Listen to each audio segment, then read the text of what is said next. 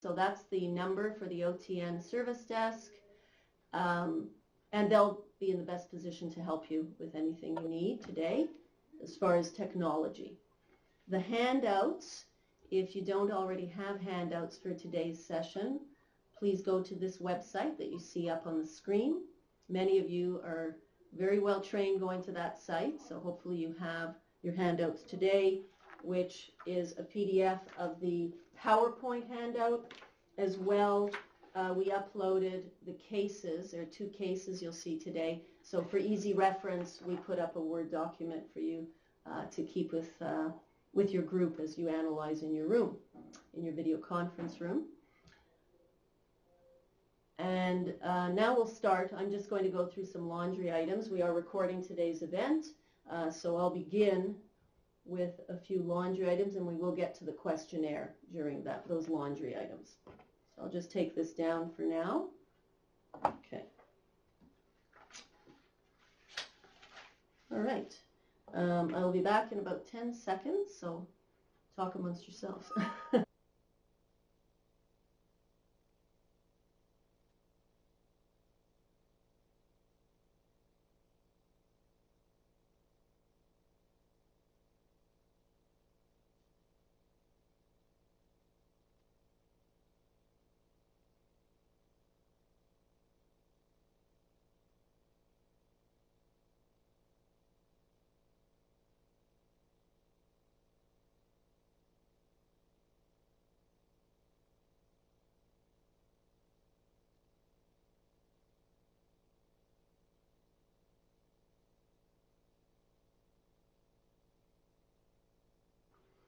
And I'm back.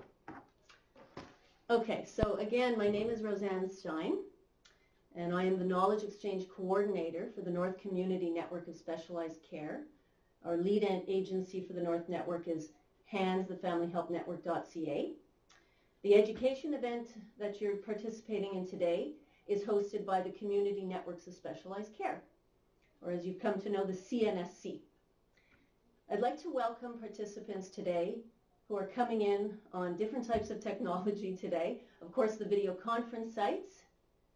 We have people as well watching via live webcast. And we're seeing more people now connecting using personal video conferencing. So there are quite a few people at their computers today watching. So congratulations for setting up your accounts. More and more people now are going to be coming into events using personal video conferencing. So Sarah Battleventura from OTN mentioned we have about 55 sites connected today. Thank you, everyone, for making the effort to come out today and for using online registration where you did access the online package. It's the first time we've been using this for such a large event, and we're hoping to use online registration, which is easier for you, easier for collecting data on events as well. So amongst the different organizations connecting today, we have many community living organizations. We also have some mental health and a couple from the health sector. So that's great to see. The topic today, as I mentioned before, is palliative or end-of-life care and people with developmental disabilities. This is a collaborative event of the 4 regions of the Community Networks of Specialized Care. And it is the 3rd event that we're running in this way, where we bring in panelists from across the 4 regions. So on behalf of the audience today and my colleagues from across the province, I would like to welcome our distinguished panel from the 4 regions of the network. And thank you for your valuable contributions of time and expertise. It's been a pleasure really developing this with everybody. And thank you also to Pete Fowler and Tony Goujon. So the online package is really trying this out as the brainchild of Tony Goujon. So thanks, Tony, for your efforts in making this happen. And of course, Pete has been so helpful with the troubleshooting of technology throughout and getting things going so it can happen today. The case history-based learning format and panel discussion provides a great opportunity for organizations to learn and share knowledge with presenters and peers across the province, and you're going to see some of that today. The session format will include panelists guiding you through a presentation of approximately 2 hours, and it's on a topic that allows for didactic and case-based learning. The PowerPoint slides and case studies, as I mentioned, were uploaded to the CNSC website. Use these to refer to content and cases throughout the session. Once we do complete the session, we'll open up the floor to question and answer. And please take your breaks as necessary. For those watching via live webcast, of course, it doesn't seem very interactive. However, there is an interactive feature called Ask a Question, and we have enabled it for today's session. So those on your computers watching the webcast, different from the personal video conferencing, which is highly interactive, like the video conference site, webcast allows you to send in a question, and in that way you can interact. So my email address is connected to the webcast today.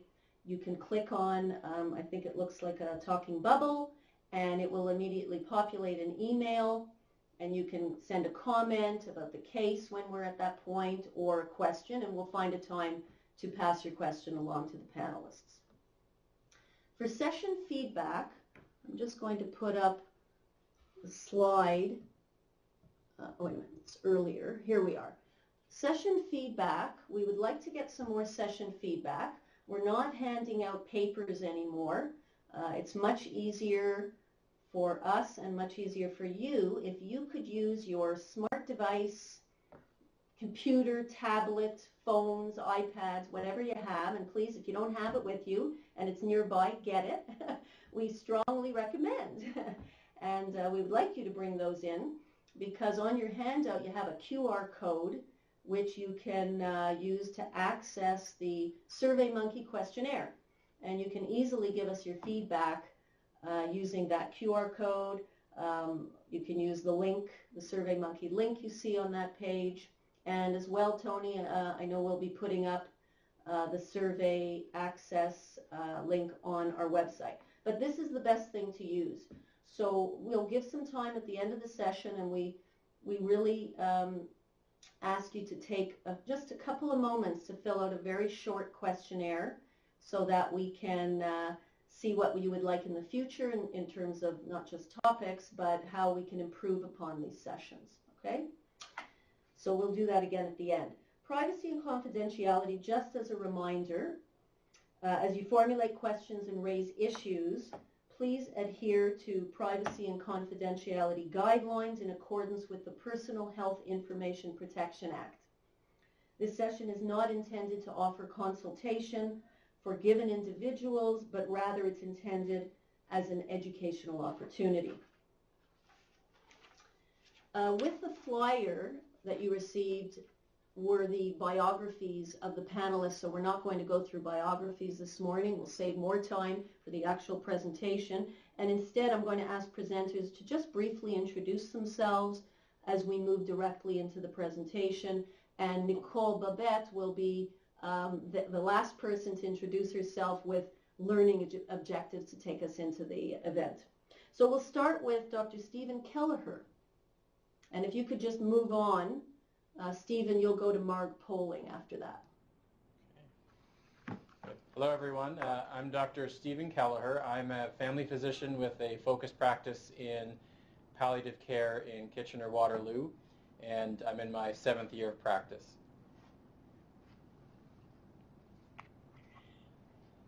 So, hi, everyone. I'm Marg Poling. I am the Palliative Pain and Symptom Management Consultant for Northwestern Ontario.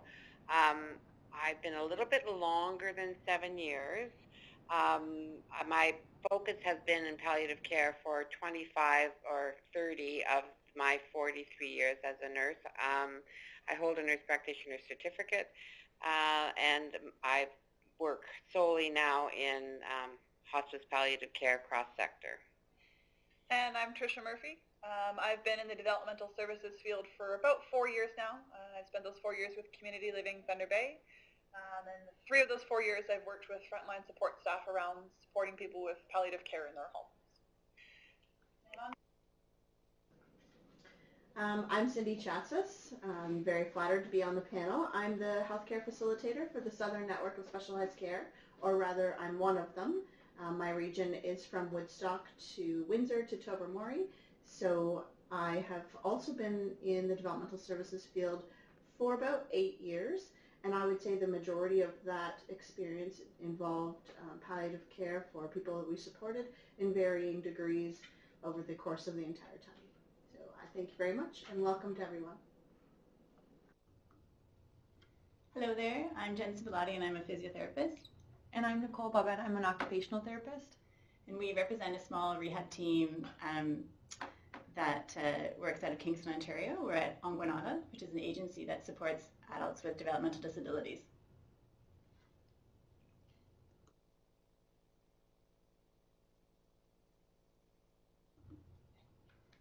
Okay, so I'm going to start this morning off with just explaining and going over a couple of our learning objectives. So by the end of today's session, we hope that you will be able to define the philosophy underlying the palliative approach as it applies to caring for people with a life-limiting illness. 2, name some of the challenges facing people with a developmental disability receiving palliative care services in different types of living environments. 3, describe, using a holistic approach, how to provide the best support to someone nearing the end of life, and really looking at describing the caregiver's role throughout the stages of palliative care. And then 4, identify people who could be part of the palliative care team, including key community partnerships, roles, and responsibilities. I'm going to pass it over to Marg now to jump into the presentation. Thanks so much. So we're going to start off by looking at objectives 1 and 4 together because they seem to fit best in that way. So what we're really talking about here is a palliative approach to chronic disease management, and that is the reason that we're here today to talk about how that works in the world of developmental disabilities. So you'll see through my slides a lot of quotes, and a lot of the reasons that I have become so passionate about the field, the world, the community of developmental disabilities is because of some of the interactions and sessions that I've attended. And Lee Keegan and Carol Ann Dirk were people that presentation that I saw, and this actual quote was what really made me think that we really needed to talk about palliative care and dying in the world of developmental disabilities, because the greatest human freedom is to live and die according to one's own desires and wishes, and in the place that you really want that to have happen. So that's why we need this presentation. We talk about the fact that people with developmental disabilities are living a lot longer, they're aging. There was a time when people with developmental disabilities, such as Down syndrome, had a much shorter life expectancy than the general public had. But now we know for a fact that people with developmental disabilities, that life expectancy is within 5 years of a person without a disability. We know that people with developmental disabilities face some really unique barriers to end-of-life care choices. 20 years ago, when I was working in the community, a young lady with Down syndrome wished to no more interventions for her congestive heart failure. She was very end stage and wished to return home to her group home. And that was not, we were not able to do that for her. We had to look at an alternative of a hospice unit, and things happened very nicely, but the possibility of her making her wishes known to die where she lived, we couldn't make happen for her. So it became very much what I needed to do to work towards having that happen, and luckily, nicely, it has. So this quote is not mine at the end, but again, people with developmental disabilities and who work with people with developmental disabilities help to plan their lives, help to make their lives quality, and help to have them live independently and where they wish to live. So if we do that, why would we not help people plan around the end of their life and knowing that they have choices that they should be able to make? Now, part of what I do in my consultant role is really talk about what hospice palliative care really is. And that was how we started the discussions in the group home settings and with people with developmental disabilities, by defining hospice palliative care. It's very much misunderstood sometimes and taken to mean palliative means end of life, which people would really think of someone actively dying. And so to say you would benefit from a palliative approach really took some people aback. And people with developmental disabilities were very much aligned with that as well. So we really had to make a point that hospice palliative care is really not about dying. It's about living with good quality of life and good quality of death as well. So hospice palliative care really does look at that whole person and their family and look at all of their needs, the physical, psychosocial, psychological, spiritual, and all the practical issues that are associated with that. It talks about hopes and expectations and what their fears are. So it really is looking at that whole person and getting an idea of who that person is, where they're coming from, and what their wishes are. A little later on we'll see a graph that's really quite busy, but really it talks about the whole spectrum of hospice palliative care, and it goes right from diagnosis right through to grief and bereavement, and talking about how you support families and the people that are left behind as well. Hospice palliative care is very much an active care. We look at very active issues and preventing new issues from occurring, and talking about using different modalities and all the members of the team in managing all of those issues. So just a few facts that and why we really people would benefit from a palliative approach to their chronic disease management. And the slides, the statistics are there on the screen. So in 2007 alone, that 37% of Canadians reported that they had been diagnosed with one chronic condition or illness. And you'll see the citation for this, the Canadian Hospice Palliative Care Association's fact sheet. It's a very, very informative website if you wish to go, and HPCO is our Ontario Palliative Care Association. All of these facts are on their websites.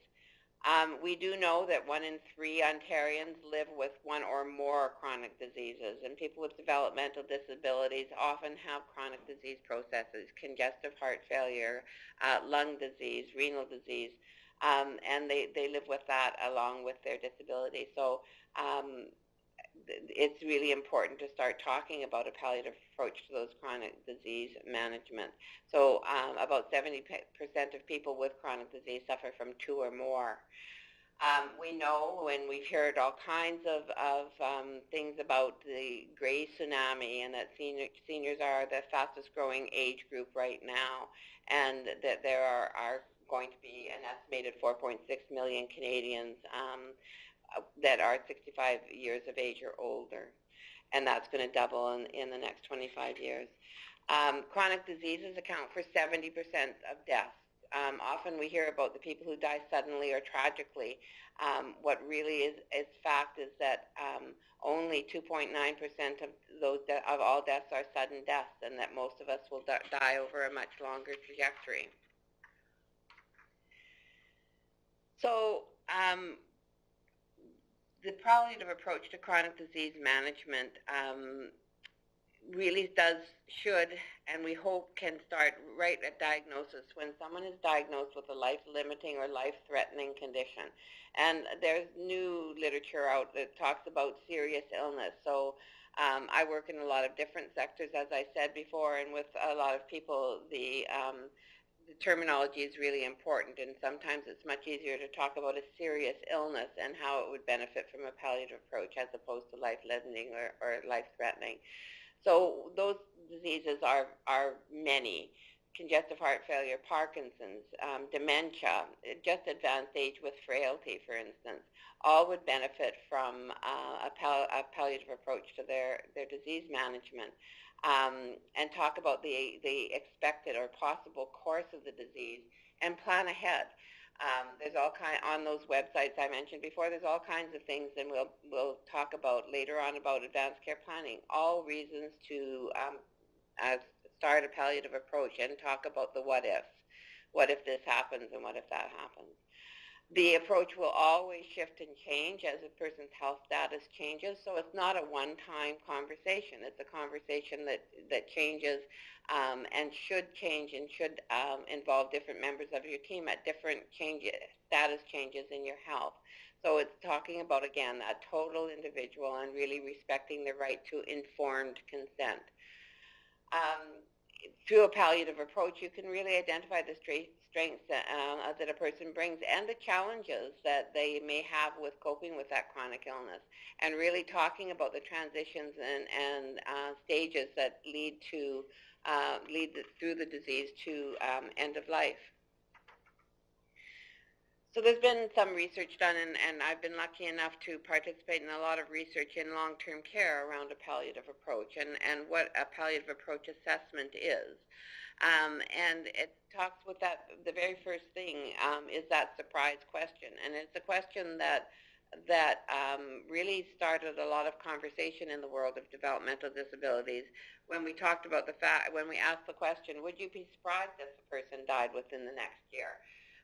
And so people then started to think about, well, we wouldn't be surprised. We wouldn't necessarily be happy, but we wouldn't be surprised that because he's had this many hospitalizations or et cetera. So the palliative approach assessment, if you're really thinking that someone would benefit from it, going through these questions really does help you to focus and talk about, are there symptoms that really need careful managing? What are the goals of care? What does the family understand about the disease and the prognosis and about the treatment options? Do they understand that this treatment will not necessarily work for someone with congestive heart failure? Has anybody had those conversations with them? Are there a lot of social and spiritual concerns that are really, really impacting their daily life? Maybe they don't have a lot of social support. Maybe they don't have a lot of family that can help them to journey through this transition in their life. Have they all participated and had the conversations about the individual's wishes and what he would like to have happen? Have you talked about resuscitation? Have they raised that issue themselves?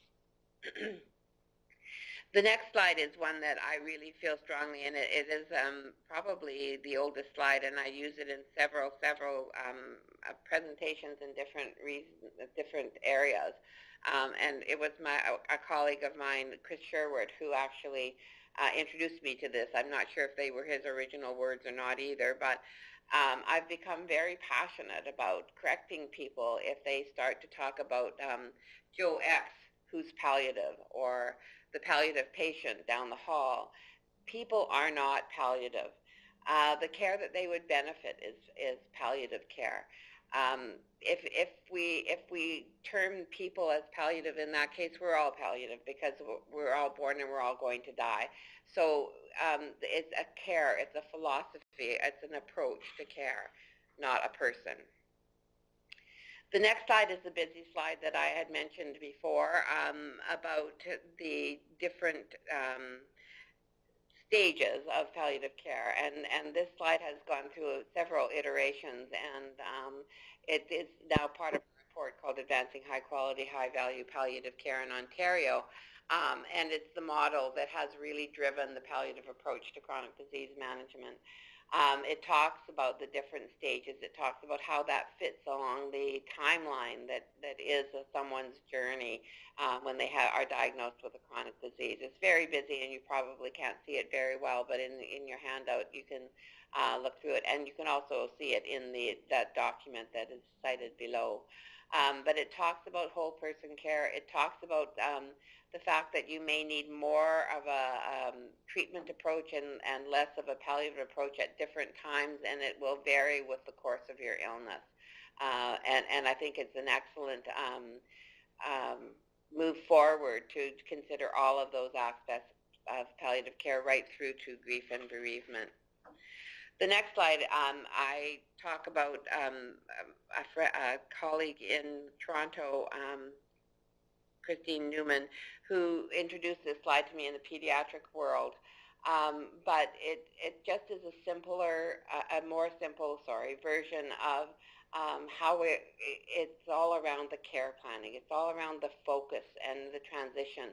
So we may have started at the beginning of the diagnosis or the beginning of someone with a developmental disabilities, life and challenges, and we're talking about cure or managing all of those challenges. And then the focus will shift down into prolonging life and giving good quality of life. And then as things advance and the disease becomes more predominant, then the focus of care will change again and talk about the different transitions. I have a colleague who works in geriatrics, and he has always said that end-of-life care is really the terminal phase of palliative care. So palliative care starts way, way early, and we'll advance and move through different transitions until we come to the point that is end stage, that is end-of-life care. And then our care and focus really does shift. And throughout that, we talk about supporting and educating the family and the people who support the person with the serious illness, and then right through to bereavement care. So why are we planning, and why are we talking about end-of-life care? And I've already touched on a few of these things because it's an ongoing activity.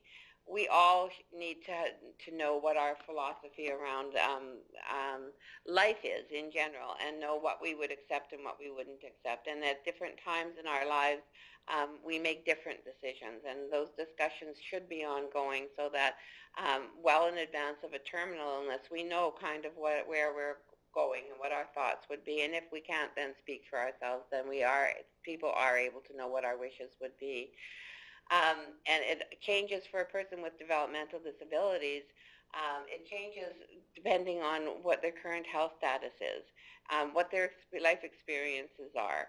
And really, the reason that we're planning, number one, is that person-centered care can really support someone staying where they live, aging and allowing their disease or having their disease run its normal course with treatment or not, and aging where they live.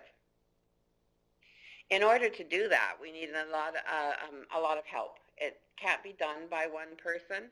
It needs to be done by a team. And how that team looks will depend very much on the individual and their support systems, etc. The list that you see in front of you up on the screen right now is not an exhaustive list. It's huge and it's long. It doesn't mean that every single person on this list needs to be a part of an individual's team, but those are the possibilities, and there probably are more that we've missed here. But of course, in the core center of the team is the individual and their family and caregivers. For a person with developmental disabilities and living in a group home setting, that can get a little complicated. That would mean their housemates as well as their friends and families. Anybody who is impacted by interactions with that individual. So the care planning needs to encompass all of those people, and thus some of the challenges that can happen for someone with a developmental disability in a group home setting. When I can't even remember what year it was that we had our first successful expected death in 2011. I think it's 2011. It was very much a team effort. It was very much talking about who could be involved. At that time, the team expanded to a nurse practitioner who could help the nursing staff who came in to help the support, the group home staff in dealing with the issues that were happening. We have the ability to incorporate a lot of different services into the group home setting now that weren't possible sometime previously. It's really important to have, and the different members of the team can speak to the role of that they would play in that setting. But there are all kinds of people that can't necessarily. A pharmacist is extremely important. There could be somebody who, pet therapy is another one that's not even on there. So there are other members of the team that can speak as well. I'm thinking of our occupational therapists and our physiotherapists if they wanted to expand a little bit on their roles in the team.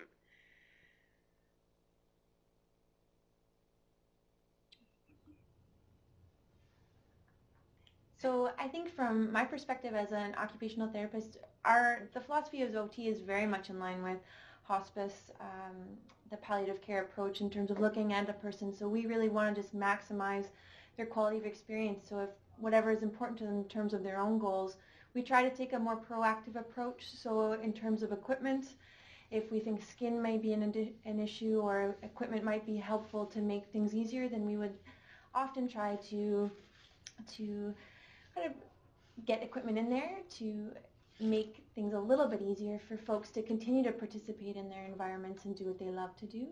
We also focus on relaxation and energy conservation. Again, education is a big piece to everybody that's important in their lives. I think Jen can speak a little bit more to the physio piece, but I think along the lines of really engaging people in what's meaningful to them.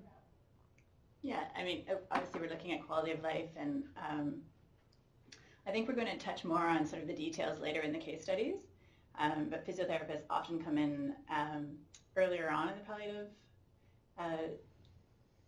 course of events in terms of maximizing the client's abilities to continue with their independent activities. Again, equipment, there is some crossover between the OT and PT roles, and then later on there's a lot of involvement in terms of respiratory and chest physiotherapy as well as pain control. So I'm just wondering too if Dr. Callagher wanted to just say a few words around the physician role as well at this time, and just from his experience. Yeah, certainly I see myself really as part of that multidisciplinary team, and hopefully bringing from the medical side some expertise that way. Really, like everything else, the treatment plan is going to stem from the goals of care, and a lot of time the challenge is determining really what is going to be medically beneficial for a particular person going forward based on their care goals, based on their conditions. And oftentimes I'm asked to help or to declare a prognosis, which is always a very challenging thing to do, especially with these chronic diseases that can take variable courses, and that sort of brings back, touches upon the idea of a place of care. There was mention of a patient with congestive heart failure who couldn't return home and ended up in a hospice setting, whereas that can be very challenging to know when is the right time for a hospice setting for someone with a chronic disease like that. And so trying to manage in the home setting, not only is it patient-centered, it often is important in terms of proper utilization of the hospice resources that are available. Exactly, thank you. And what we found when we were really advocating for a successful expected death in the group home setting was that the more people we could involve in supporting the family in decision making and supporting the individual themselves and the group home staff was key. It was if there were feeding tube issues, dietitians' involvement was key. The hospice volunteer visitors were really great for vigiling, so that the staff didn't feel like they were alone, that there was somebody that was able to talk them through the changes that were normal, natural changes as someone was dying, but that can be alarming for families and can be alarming for staff who've become very close to the individual dying in the group home setting. So there are all kinds of different members of the team, and one of the important things that we found was having the palliative care coordinator at the CCAC actually coordinating all of that, seeing which services were necessary to help support. How do we make that work? How do we make it work for the other members of the housemates in the set group home setting? And how do we come together and supporting each other in the whole process, and thus honoring the person's wish to die at home? And it's very interesting.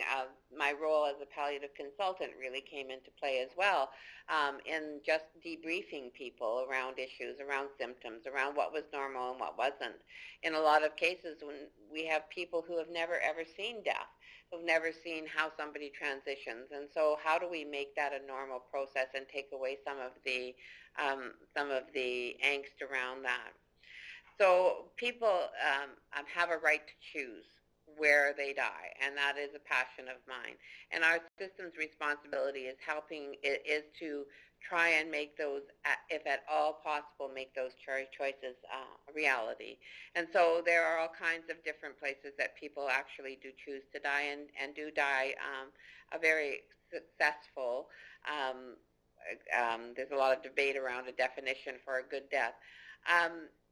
The residential hospice setting, if you happen to be lucky enough to have a residential hospice, we don't in the Northwest.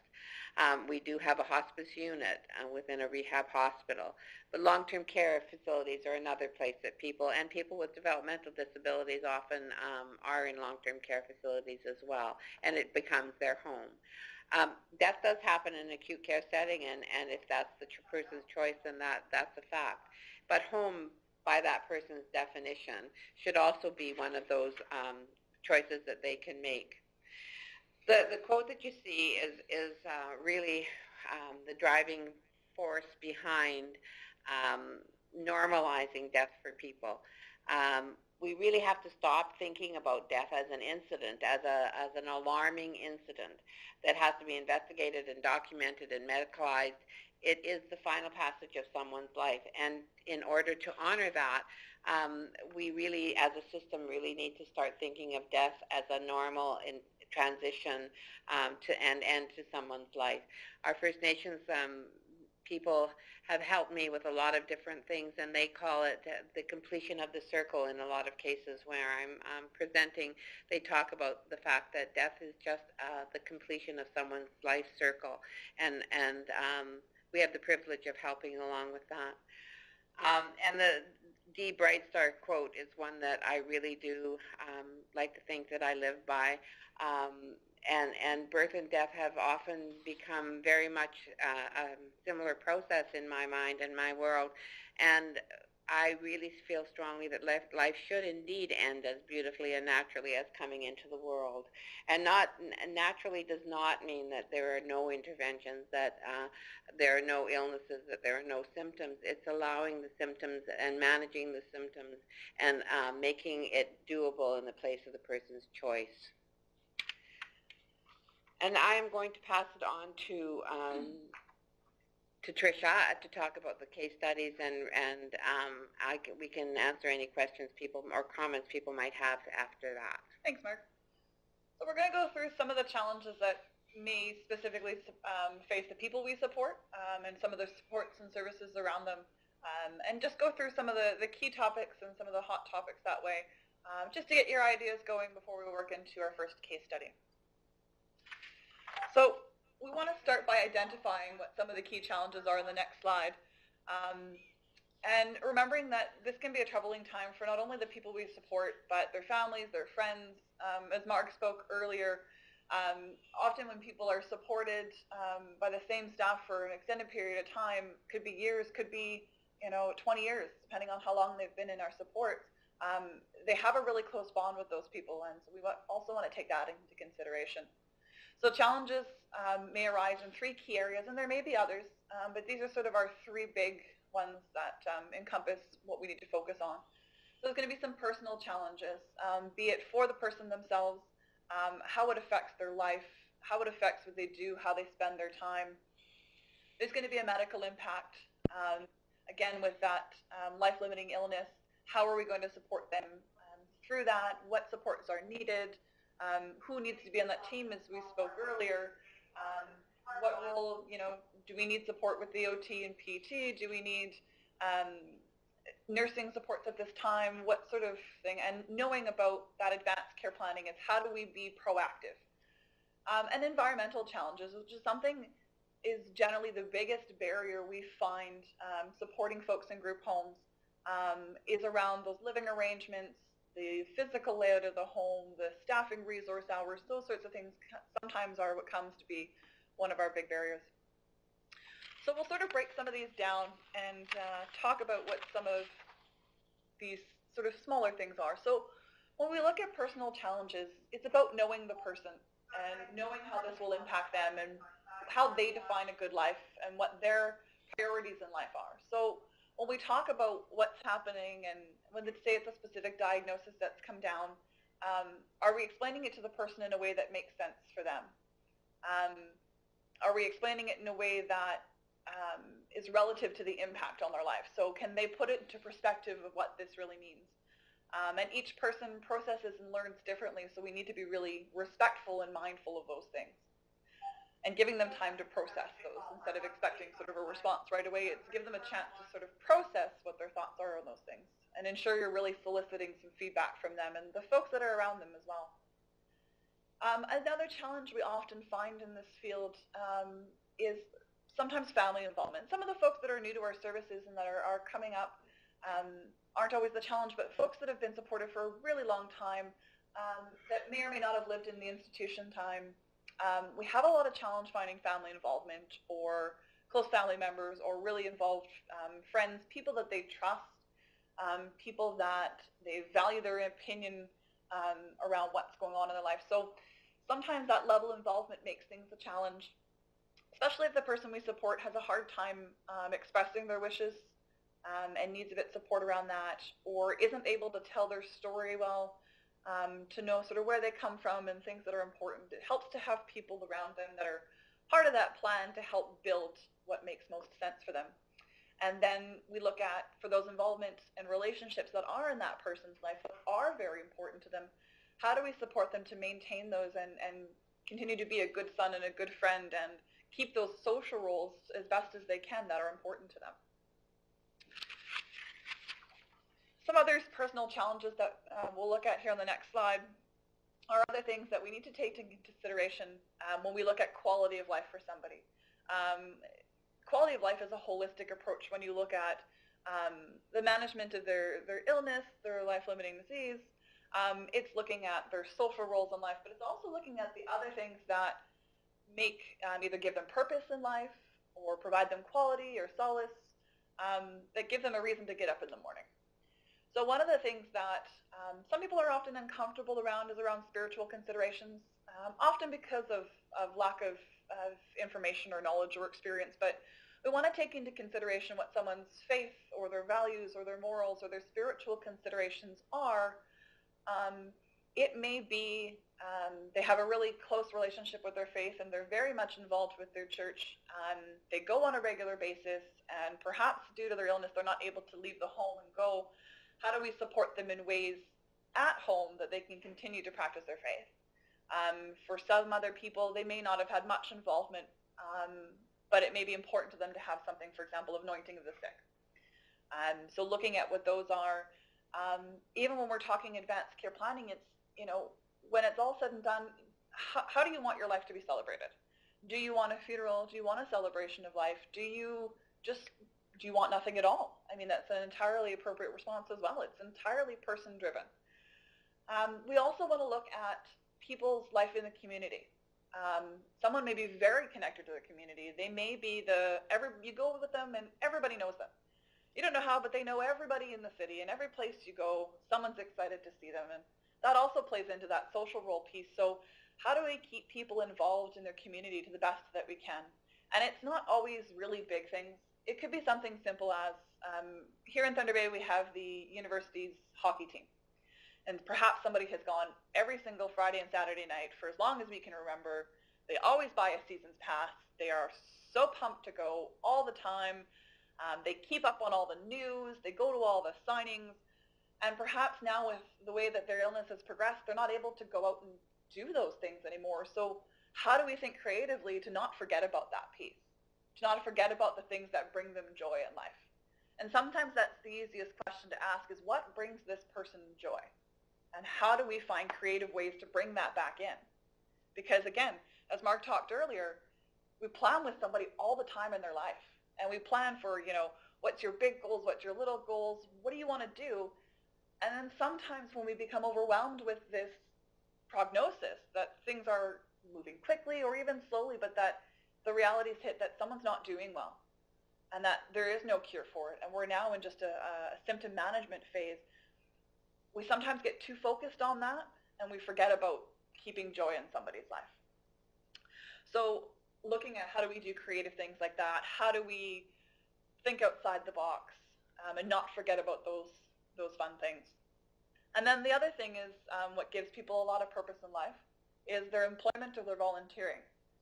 So think about how this will impact their livelihood that way. How will this prognosis or this life-limiting illness affect their ability to work? Will it change the hours they can work? Will it change what they're capable of doing at work? When they volunteer, is it going to change the hours they need to volunteer? Are they able to do those things anymore?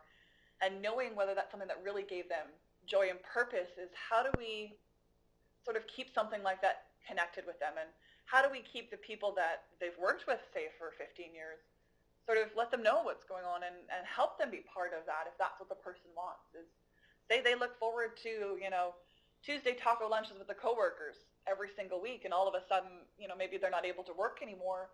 Is there a way we can still go to lunch? Is there a way we can still, go to so-and-so's retirement party, even though you haven't been able to work for a while? But keeping those relationships and those community connections keeps people's spirit. When we take all those things away and we just focus on care and symptom, we lose the person. It becomes just that piece of paper. It becomes this when we don't look at the quality and that aspect of things. So we always talk about the person first, and that's why we talk about some of those personal challenges, because the reason we're here, the reason we do what we do is about people. So we want to make sure we know who the person is first, and then we sort of work through how does that play into the medical challenges we're going to have.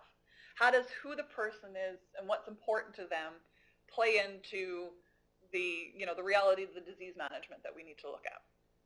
So often we have challenges with people with disabilities is really diagnosing what exactly is going on.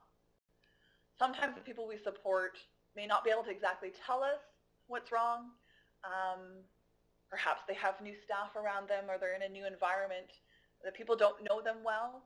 So to know if something's different or something's changed may take a lot longer for people to sort of figure things out. We've often seen how pain or discomfort presents differently with some people we support. So it's really about knowing that person and how do we know that something's wrong? I remember working with one of my teams and they would say, oh, it's just like so-and-so, someone they had supported palliative before. And I said, the real importance is describing what you're seeing. When they do this, it's really not like them and we think this because, and it happens at these times, to just sort of like find those things out. Sometimes, it's, I don't always attribute it to, oh, it's part of their disability. It's the nature of, that's diagnostic overshadowing. That, always be sure to check things through. But sometimes it gets really complex. And unfortunately, sometimes it takes us a while to figure out what's really going on. Another challenge we see is access to medical care, or at least access to primary care physicians in a consistent way. So not everybody we support will always have a family doctor. I mean, I just got a family doctor a little while ago, so I didn't have one for a while. And unfortunately, that means we often end up in the emergency room department, or we end up at a walk-in when something's wrong and we're trying to figure things out. And the problem with that is you don't end up with that rapport with a doctor or rapport with your nurse practitioner or whomever it might be that builds that trusting relationship with the person supported. So when you don't have that consistent care and that consistent follow-up and that one person that's always involved, it gets a little messy sometimes. And sometimes people may interpret things differently, and it's a hard challenge. So we always try and go with that. And what we've been lucky for is some of the partnership we've got with CCACs, and some of those cases, we have a nurse practitioner involved through them. And that becomes our primary care physician. That becomes our primary contact, and that becomes the person that helps us keep that care really consistent. Some of the other challenges that'll sort of work into our next piece is changing abilities and declining skills. So we often see this with dementia, where someone's physical abilities and cognitive abilities start to decline. And we need to really take a hard look at that sometimes, is working with that person, asking those questions that if this happens, what if? And trying to plan and proactive as early as we can, because that may very well affect their quality of life, and it may very well affect where they live. It'll affect their enjoyment of the things they do, and we really also want to look at safety. The person's safe anymore. If they live independently, can they manage their own medical care? Are they safe? What types of supports do they need, given what their change in their supports are? One of the challenges I most often see, and again we'll talk a little bit later, is physical mobility. So one's ability to do stairs or navigate their home environment on their own becomes a barrier if the home is not completely accessible.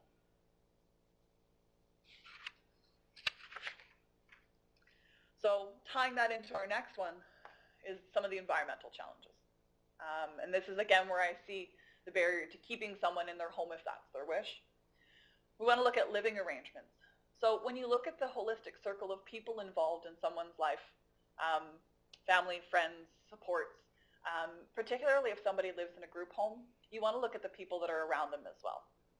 So how is this going to impact the people they live with? How is this going to impact that whole process for that person? And we had a situation quite some time ago where someone was living at a location where someone had passed away, and he was okay with it the first time. And the second time it rolled around that somebody had moved into that home because it was physically accessible. It had the lifts, it had the hydraulic tub, it had the shower commode and things. And the gentleman said, I'm really not okay with this. I'm really not okay in being in a home where people are always dying.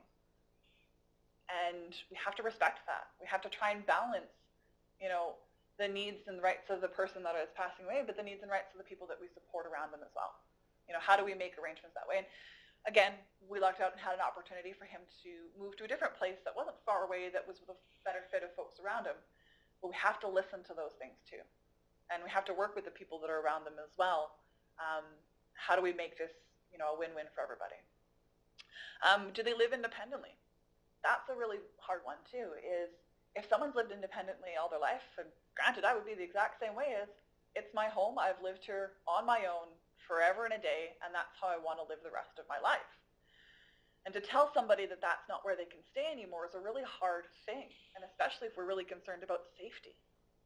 If we're concerned about someone remembering to take their medication, particularly if they have another chronic illness on top of that, say heart disease, diabetes is another one, that if we're really concerned about their safety and managing, we have to balance the dignity of risk that we all have in our lives and our rights to make, we're going to eat that cheeseburger and that pop and that Sunday that day, whether it's good for our blood sugar or not, with education and promoting informed choice. We have to really be respectful that it is the person's choice, and we have to sort of work through that with them. It's never wise to go in and tell somebody this is what it is and you have to deal with it without working through things with people. We've got to look at the physical environment. Again, I've had a few times where, unfortunately, someone's got lots of life left in them, but they live in a split-level duplex with stairs to go up and stairs to go down. Hallways aren't really wide enough for their walker, and it's not a home we can renovate. And it's unfortunate because he's lived with the people that there for 15 years. These are his friends. Some of these are his best friends. And he just couldn't stay at home anymore, and we just really didn't have somewhere else that we could support him. And unfortunately, he ended up in what would be St. Joseph's Care Group here, is being a rehabilitation facility, and didn't even end up in hospice care. So he ended up in a ward setting with 3 other people, and that's how he spent the last 2 years of his life. So we come across that challenge, and sometimes, like I said, despite our best planning and despite trying to be proactive, we do have those challenges. Looking at adaptive devices, that's sometimes where our win comes in. Working with the occupational therapist, working with the physiotherapist, saying how do we keep their mobility the best we can, add in a little bit of aids that'll help the person as well as the people that are supporting them to try and keep things, as best we can for as long as we can. And sometimes that's something simple as a hospital bed, a walker, lifts, always keeping in mind that sometimes the barrier for that is financial. So looking at the adaptive devices program through the Ontario Disability Support Program, looking at what's approved and what's not, and that's working with our any healthcare providers and things. And one of the really significant ones also is staffing resources supports. So say the person we support is living in a home that's got one staff, everyone's fairly independent, and their needs change, and there's not the resource to make that 2 people on to help them get out of the bed in the day, and there's not the resources to make that work. Or sometimes it's, is that team comfortable being part of that journey? Is that team or people on those teams willing to be part of that team where death is going to be involved? We know it's a reality for all of us, right? It's the one thing in life that's true and set, and we know it's going to happen. But are the people around them going to support them well if they're not okay with it?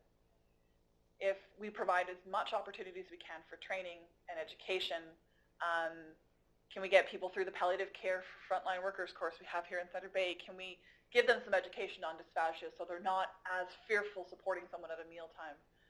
Can we exhaust all our ends that way first? But ultimately, in the end, sometimes people really aren't okay with it. And we have to look at that. We have to be respectful of that as well. Not everybody has that resilience, or not everybody has that in them. And I think it takes a strength, and we need to recognize that too. It's a strength to say, I'm not okay to do this. It comes from a place, and in my experience, it's always come from a place of, I care about this person a lot, and I know that it's important to them to have strong people around them that are comfortable with this, and I don't want to let them down.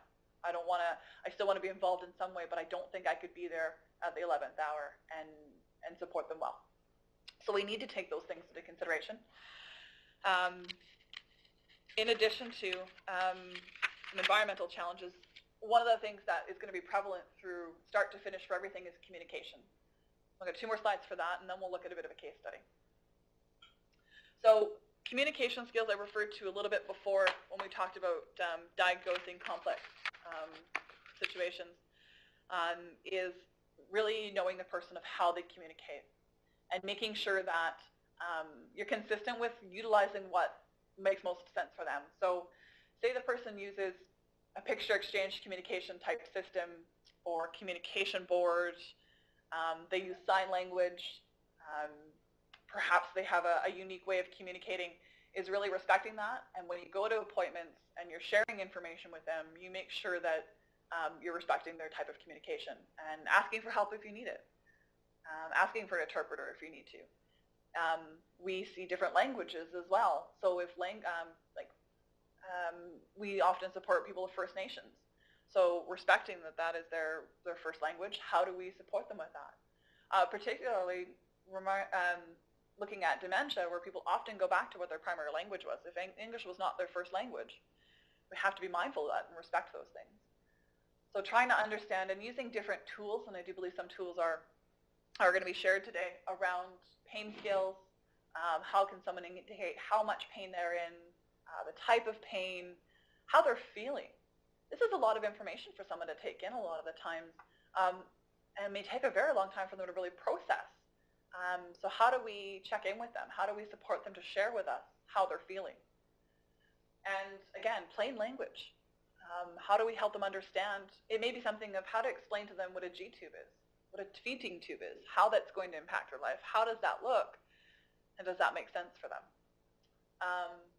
And do they understand, again, what death is? Do they understand what dying is? Do they have anything in their life that they can relate to that? And how do we support them to understand what it is that's being shared with them and give them a chance to sort of share their thoughts back with us?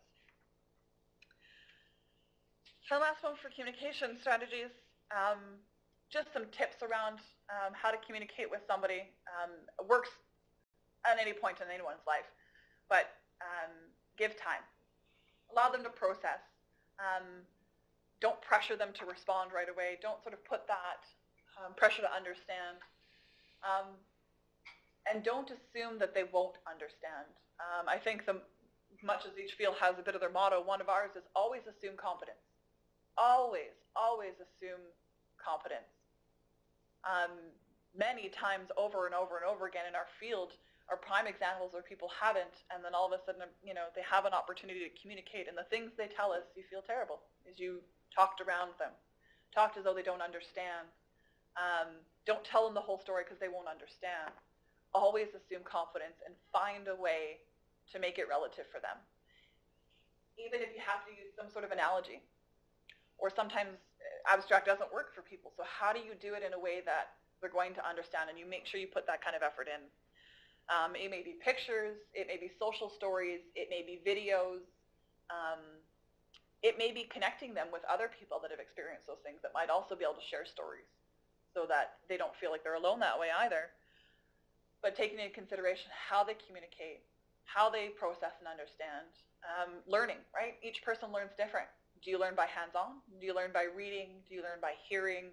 Those sorts of things are really important to think about.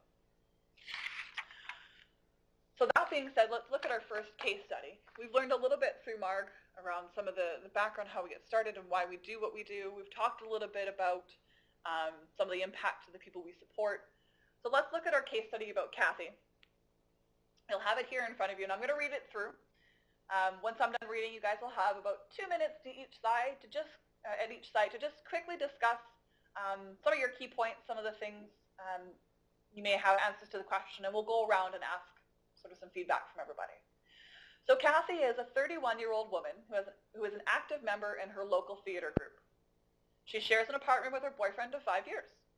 She's been battling a terminal lung disease, and the recent prognosis is that she's got 3 months left to live. She receives 3 hours a day of staff support and nurses visits once a day. She is blind and has a developmental disability. She is struggling with her prognosis and having difficulty understanding the serious nature of her illness. She has no family to support her, and the only one involved is her boyfriend. And then we'll have some questions for you. So go to the next slide and we'll see some questions that I'd like you guys to think about. So thinking about those bits of information you know about Kathy, how might Kathy be supported to understand her illness and make plans? Who might be valuable to be involved in Kathy's life? And we refer to the boyfriend, but also think of that list of the palliative care support team we spoke about earlier when Mark was presenting, as who might be valuable to have involved that might help out Kathy.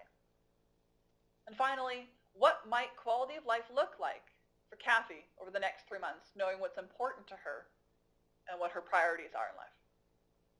I'm going to give everybody about 2 minutes. On my clock, I've got about 2 minutes after 11. So about 5 after. I'll call on a couple of places and see who might get one to get started.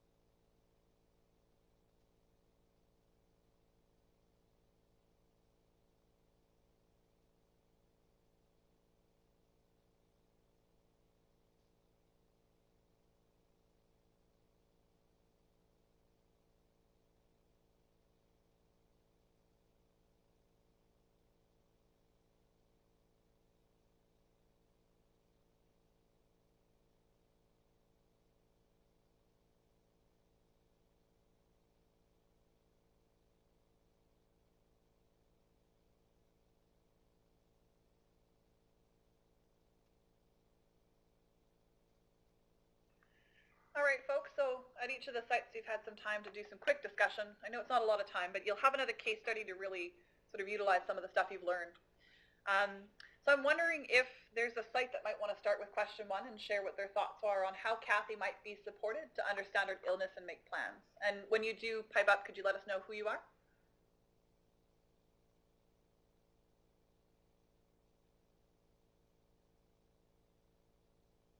Okay, I'll also start calling on some sites if people don't sort of pipe up, just so we get a chance to go through and hear from some people. Nope. See some screens come up. Is there someone willing to answer question 1?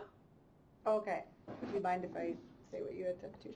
So we just thought to just sort of asking Kathy if she has any questions and see if she can sort of summarize to see what her understanding is of what's going on with her.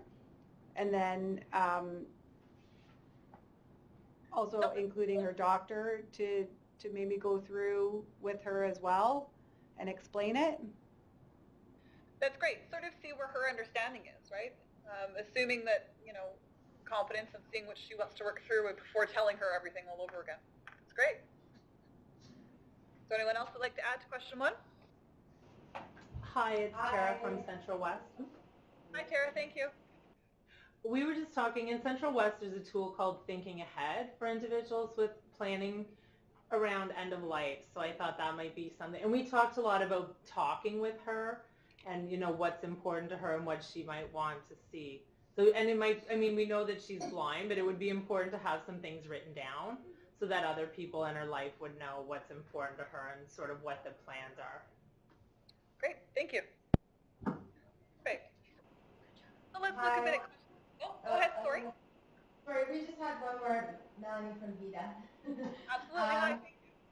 We discussed also if Kathy was struggling and having difficulty understanding the prognosis, that perhaps there's a way through something that she's interested in, like her theater group, or if through theater she's interested in movies or something like that, that talks about death and dying or care, and someone who she's close to help her relate to things that she's watching or understanding through film and theater back to her own life to help her understand the diagnosis and the prognosis.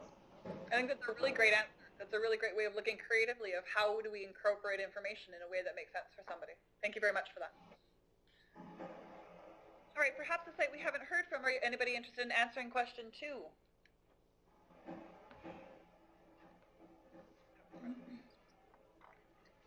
We're a little quiet.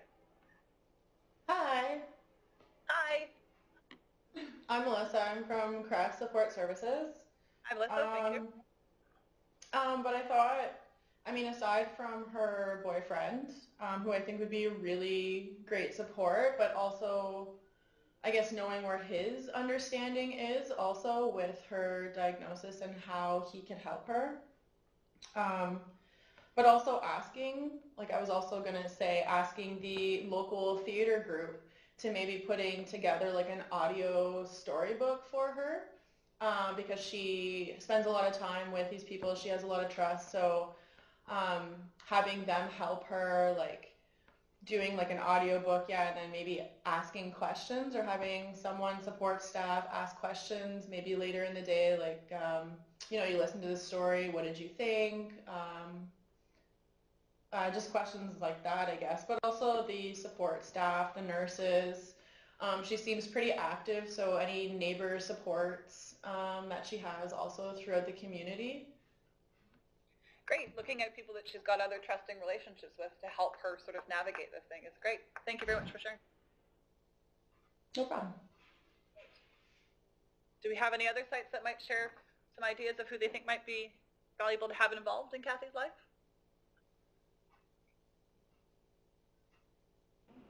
Hi, Melanie Beat again. Hi, Melanie. We talked about, other than the boyfriend, we talked about the staff who are supporting and visiting them for 3 hours once a day. Maybe she's close with the staff who are visiting and the staff who spend some time supporting her and her boyfriend.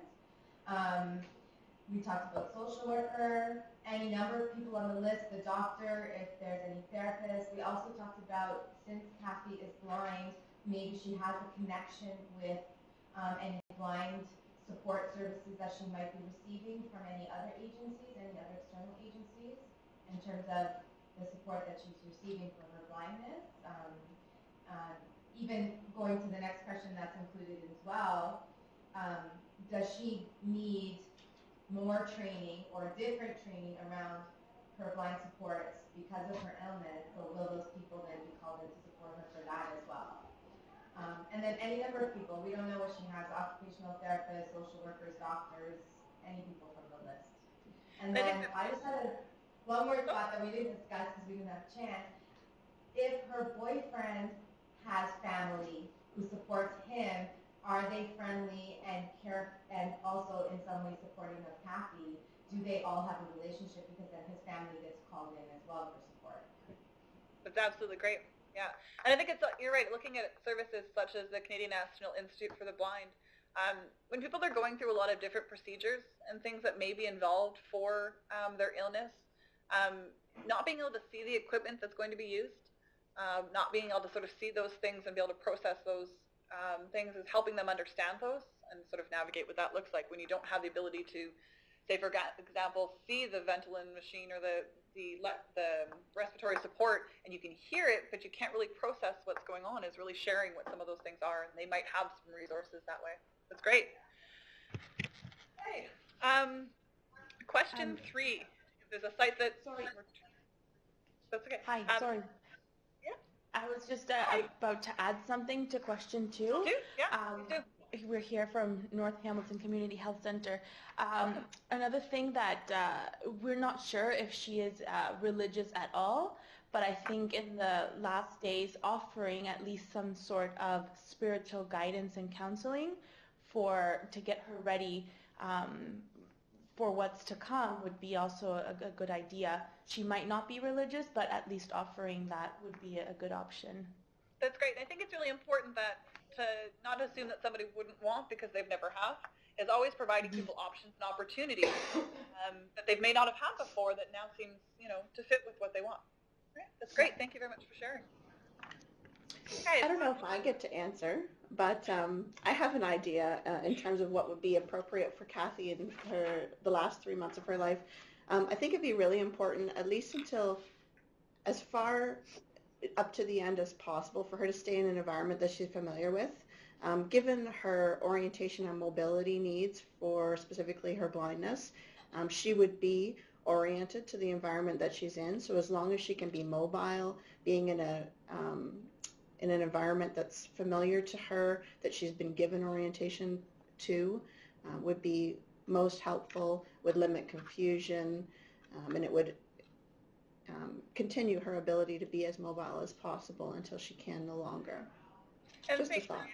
Yeah, I think that ties into that, what quality of life looks like, is the sounds around her and the environment around her she's familiar with. So she wouldn't be necessarily as stressed in an environment that she's familiar with what is going on around her, and recognizing that ding is this, and oh, that dog barking is so-and-so down this hallway, and feeling that she's, in a place of familiarity. Thank you. So do we have any other VC sites before we start going through our panelists that might know what quality of life would look like for Kathy in the next 3 months?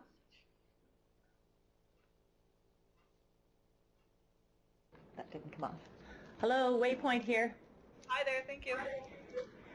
So our discussion was around being as client-centered as possible and making sure that we ask the questions to help determine what Kathy wants to happen in the final stages. Whether she may feel that people go to a hospital to die and may want to go there right away, and it would also be determined on what kind of services she's going to need to be comfortable in the end. So I think the dialogue needs to continue for the entire 3 months. I appreciate with her visual deficits that it makes sense to you and I that she should remain in her own environment where she's familiar with things, but she may have a completely different concept of death and want those final days to be surrounded by people who are caring for her in a medical fashion. Or she may choose a hospice, or she may choose to stay at home as long as possible. So our discussion was around trying to figure out what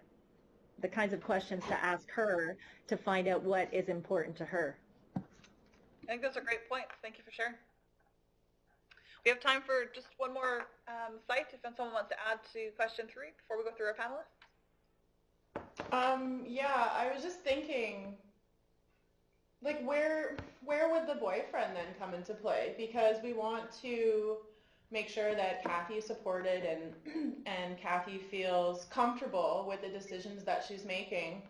I guess it is kind of a what if. Now, what if boyfriend then turns around and says, you know what, I can't, this isn't something that I'm ready to deal with. So then it's now leaping over that hurdle and saying, you know, okay, now we have to kind of deal with 2 little crises in this instance. So yes, we want to keep the dialogue and the conversation with Kathy, but I think involving the boyfriend also as much as we can and as much as they both feel comfortable in sharing all the information, because I think at this point too, it is about Kathy, but it's not just about Kathy. It's also about, I guess, the person that she's going to be leaving behind as well.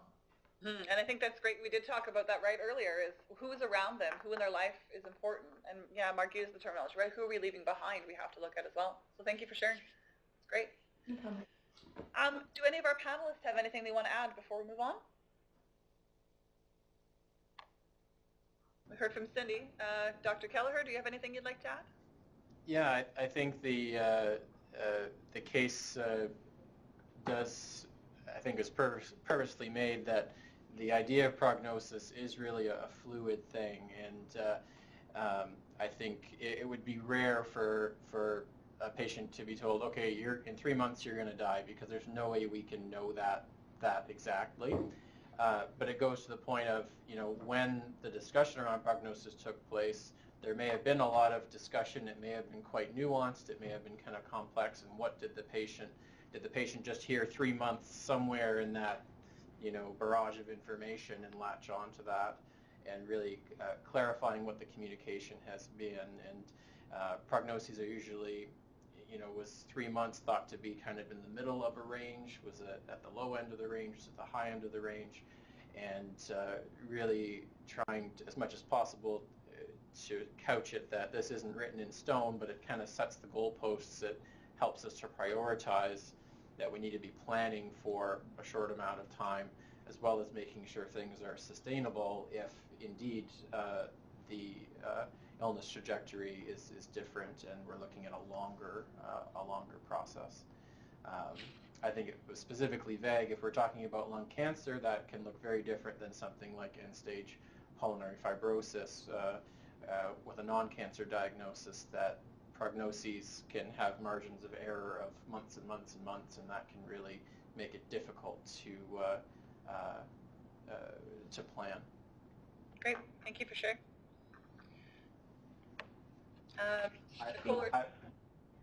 I guess the only other thing, from a physician standpoint, that hopefully there could be good reassurance to the patient that in terms of that symptoms can be managed well, and trying sort of early on to build that confidence that comfort care is going to be there. Great, thank you. I know we're sort of running a bit in time, so Nicole and Jen, I assume there'll be lots you can contribute to the next case, if that's okay. And I'll move it along to Cindy.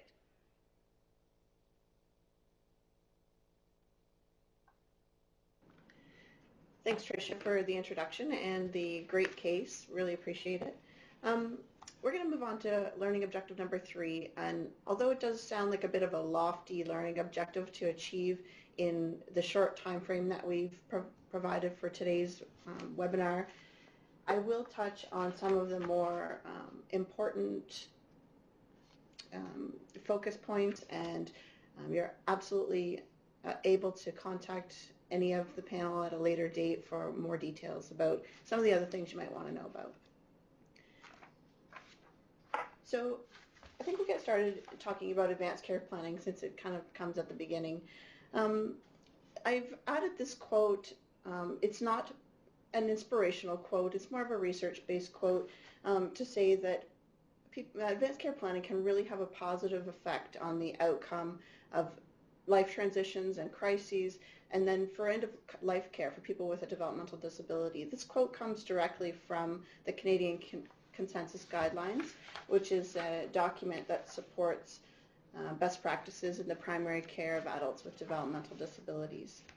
So with that in mind, I think as we discuss end-of-life care for the people that you're supporting, it will help give you a sense of why it's going to be important and why you need to be thinking about this ahead of a crisis.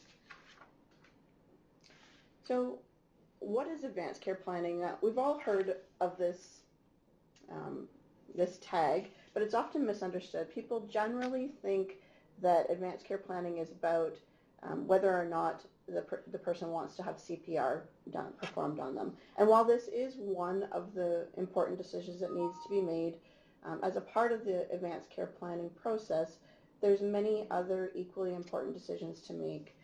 So the beginning stages is to open up a discussion with the person and their family if they're available and that's appropriate, to find out what their fears, values, and wishes are in terms of their health care. In this discussion, it will be important to review with that person their opinions on invasive treatments, CPR certainly being one of them, but there are many others. An advanced care plan also needs to be shared with caregivers wherever possible so that everyone who's working with the individual or who's involved in that person's life can be aware and advocate for their wishes. It generally also involves assigning a substitute decision maker. You want to do that for a time down the road when you can no longer make your wishes known to yourself, or on your own rather.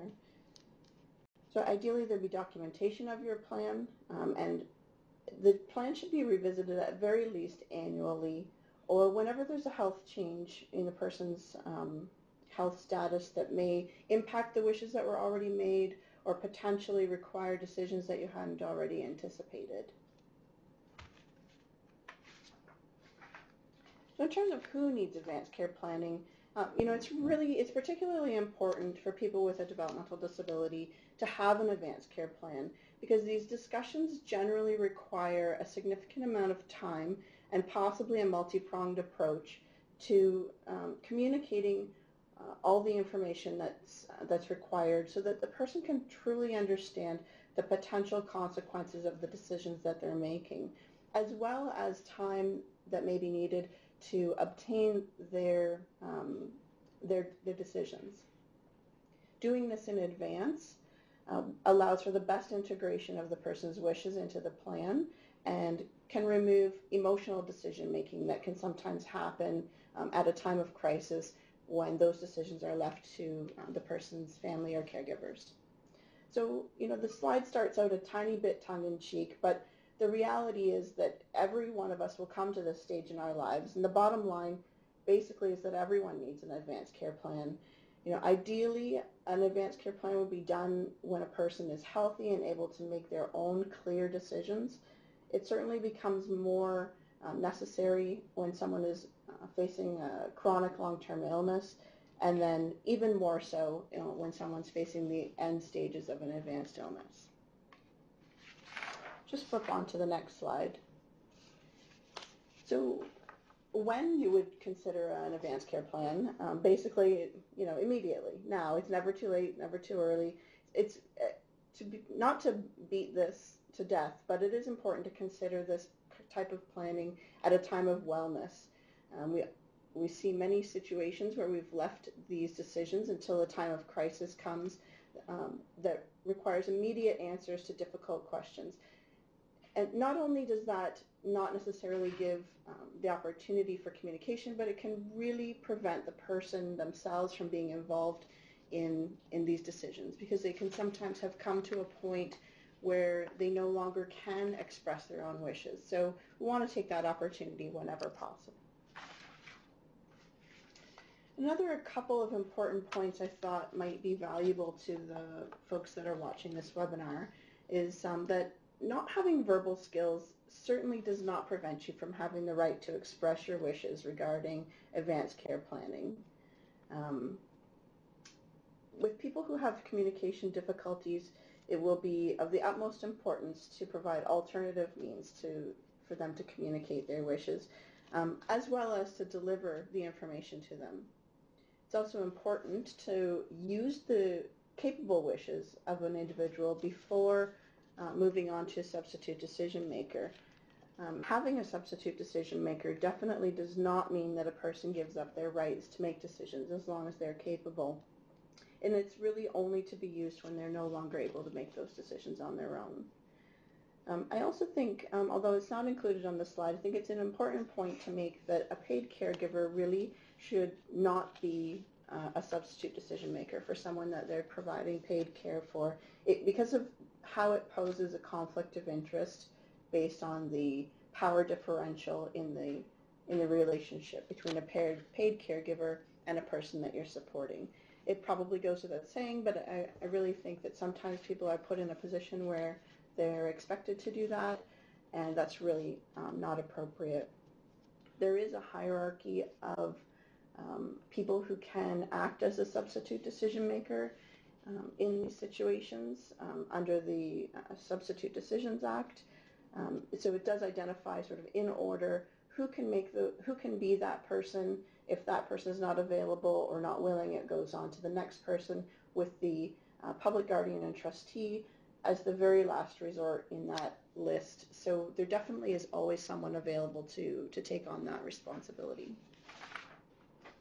Cindy, I just have a question from a viewer on webcast, and you're speaking directly to this point, but I'll read it out. Regarding substitute decision maker, can someone with limited intellectual capacity designate the SDM? And then if not, what are the options which you've been speaking to? Could you just elaborate on that? Yeah, there will be a threshold for the capacity to consent, and the person receiving that consent is the person that needs to make that determination. It's often a major frustration in this sector because where we, as I think Tricia mentioned earlier, always want to assume that someone can make decisions for themselves, and quite often they can make many of or all of the decisions that they've been faced with up until this point. Then they become faced with decisions that they need to make around complex medical issues that are potentially beyond their cognitive ability to comprehend and understand. A healthcare provider is obligated to ensure that they're obtaining informed consent for the treatment that they're proposing or the plan of care that they're proposing. So if they have any doubt in that person's capacity to consent, then they can enact the others in that sort of chain of command. The Substitute Decisions Act exists, but also so does the Healthcare Consent Act. So it does allow for, say, a physician who has a planned treatment plan for an individual to go forward in the absence of a substitute decision maker that's officially identified to obtain consent or get decisions on healthcare treatment for a person who maybe doesn't have that skill level. So if they don't have capacity, they can't decide on their own substitute decision maker. If they're already, if their decisions are already made by a substitute decision maker, that's who those questions fall to again. Hopefully Dr. Kelleher can correct me if I've said something wrong. And I'm not entirely certain that I answered the person's questions completely, but there is that hierarchy that can be found in the Substitute Decisions Act. I didn't include it in the slides just because, well, frankly, I didn't think anyone would want to hear about that, but certainly you can contact me if you would like me to share that link with you. And it does sort of take your way through the list of people. Generally speaking, family is first, starting with the guardian, then following that. If someone doesn't have a guardian, then they have been probably assumed at some point to be capable to make those decisions. And they can also then appoint a power of attorney on their own behalf. And if that can't happen, the Consent and Capacity Board can appoint someone, and then it generally falls through the family, the scheme of family members, such as the spouse and the parent and those kinds of things. So I hope I answered that question, and I can certainly try my best to provide some further information if that's required.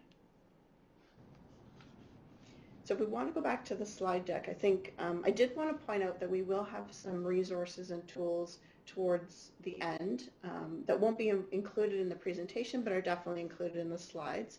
And I want to thank Tara for mentioning the Thinking Ahead booklet. I first saw that at the Community Living of Elmira District, and it is truly a fabulous tool in walking through some of those decisions with someone with an intellectual disability. And it's very careful to examine the person from a biopsychosocial approach. So there will be some of those available, and that is a link to that tool is one of them. So we're going to move on to talking about some of the physical symptoms of involved in palliative care. Now, there is many of them, and I think we're going to only discuss pain management for the purposes of this presentation. We definitely want to give you as much time as possible to discuss your details and specifics with the esteemed panel members who can provide you with more in-depth information. So the first topic we'll hit on is pain assessment. And frankly, I want to say that good quality of life for a person suffering at the end of their life truly hinges on adequate pain management. What this does is puts the caregiver in a very important position of continuous assessment of the pain, sort of with the highlight on the word continuous. When you need to take an ongoing assessment of the pain the person's experiencing and provide relief immediately. If what's made available to you in terms of pain relief doesn't appear to be adequate and the person's not having good pain control on an ongoing basis, then this is your opportunity to advocate and work with the physician who's managing the care of the person you're supporting to ensure that they do get the best pain management and that those orders are changed wherever it's appropriate. This is where communication between the family members, the care team, the palliative care team, the frontline staff team, that's going to be incredibly important in order to maintain a good quality of life for the person you're supporting. So I want to throw out the concept of total pain because really an important factor in effectively managing pain for a person and providing optimal comfort, minimizing suffering, is to examine pain from all sources as the person and provide relief on all levels. People experience suffering from each of their domains as their life is coming to an end, and they require support to manage each of them. I don't know if you can really see them because they really turned out a little bit smaller than I thought they would, but just to kind of tell you what they are in case you can't see them, it's social pain, physical pain, spiritual pain, and emotional pain. And really only once you've considered total pain have you really done all you can do to minimize the suffering in the dying person. As a caregiver, it's extremely important to examine the different domains for that person to understand what's important to them, as Tricia talked about earlier, and how to support them through losses of identity or connection. Just to maybe give you a quick example, if you were supporting someone who spent their last 10 years working in the canteen at your community living association, they identify themselves as a person through that role, their role as an employee, and the connections that they make with their colleagues and their customers. If their illness prevents them from continuing to fulfill that role, this will be a significant loss of their sense of self and their well-being and sense of belonging in the community. So you need to develop strategies and put those in place to help that person make their way through that loss. Very similar to some of the things Tricia suggested. Think about how you can maintain those connections. If there's opportunity for them to visit the workplace, those kinds of things. Just if you take the time to examine all of those different aspects of a person, you will find the things that are important to them and that they're going to see as a loss that will cause them upset and contribute to their suffering towards the end of their life. So anything that you can do to support that process is going to be helpful. I want to move on to the next slide. Clearly, most caregivers and healthcare providers in general, generally speaking, rely on a person's self-report for assessing pain. Sometimes this method's not available when working with a person with a developmental disability. Often, even those folks who seem to have very good communication skills can often have some difficulty in effectively expressing or describing their pain symptoms. This can really quite often result in undertreatment and unnecessary suffering for the person.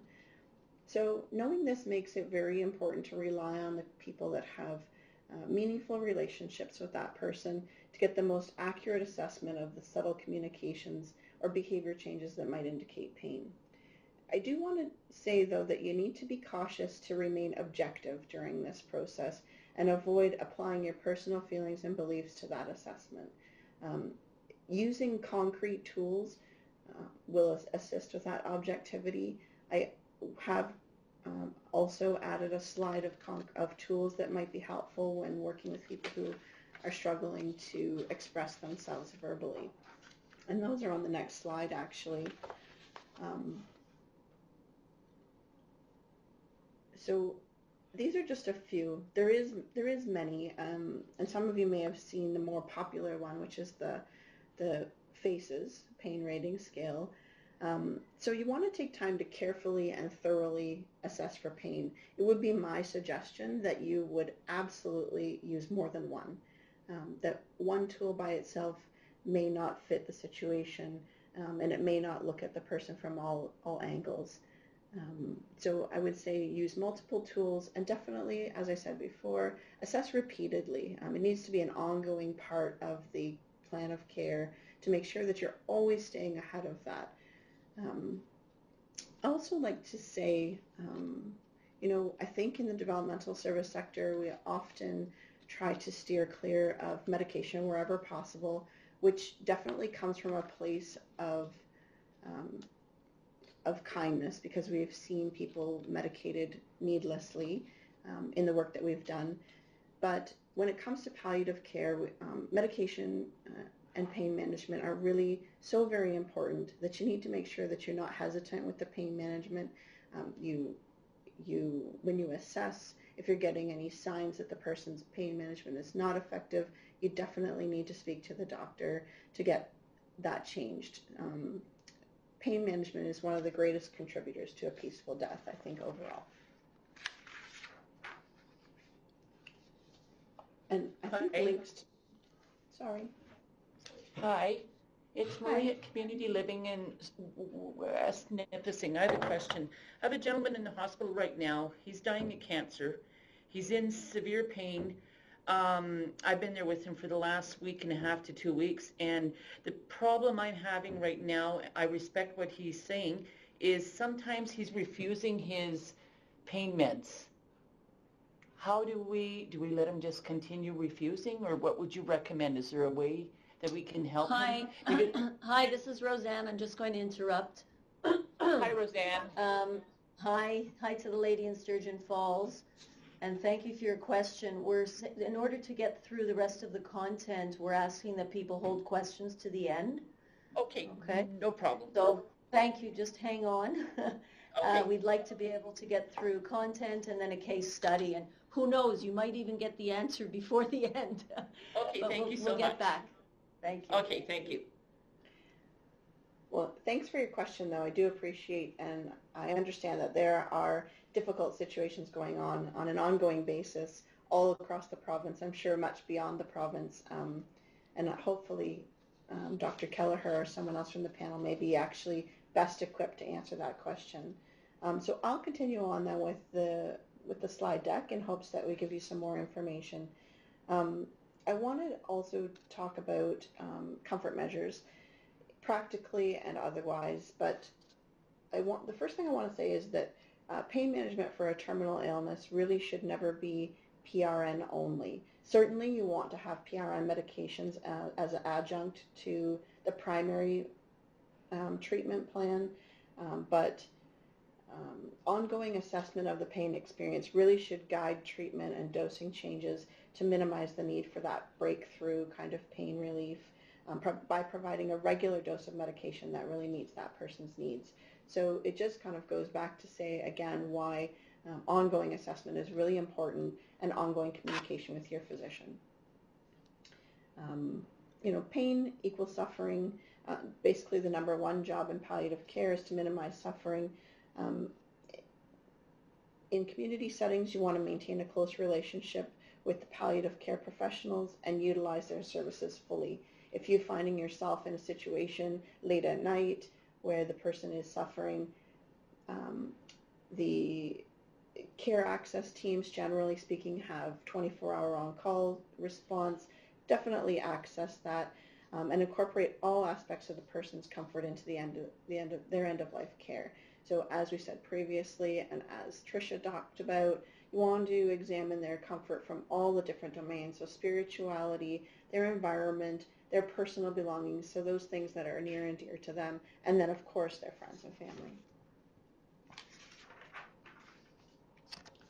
So in terms of specifically when working with people with a developmental disability, you need to be concrete about taking steps to minimize fear and anxiety at the end of life. So we've kind of handled pain.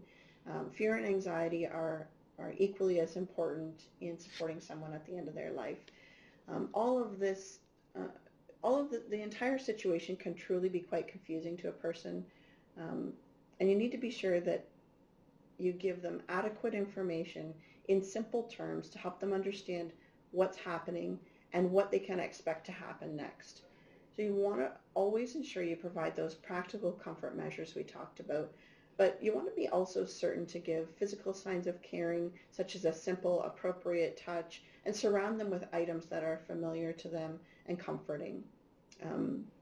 Also provide them with assurances wherever possible. You want to make sure that they know that someone will be with them, that they're not alone, and that they are cared for. Give them the opportunity to share their feelings and anxieties as well.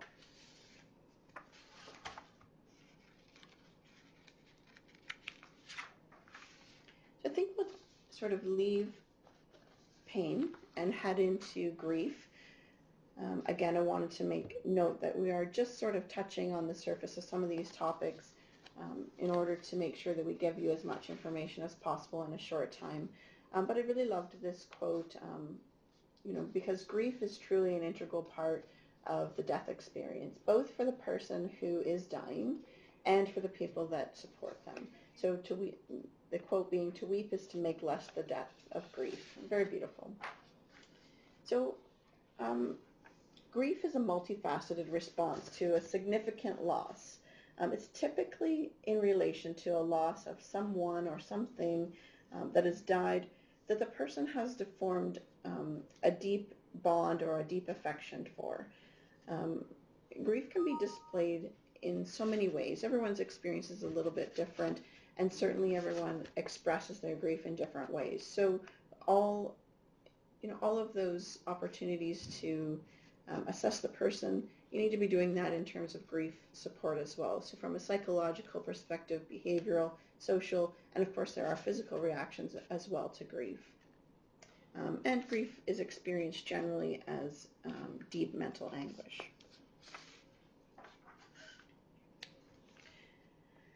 So we now understand that people with developmental disabilities respond to bereavement in basically the same way that everyone else does.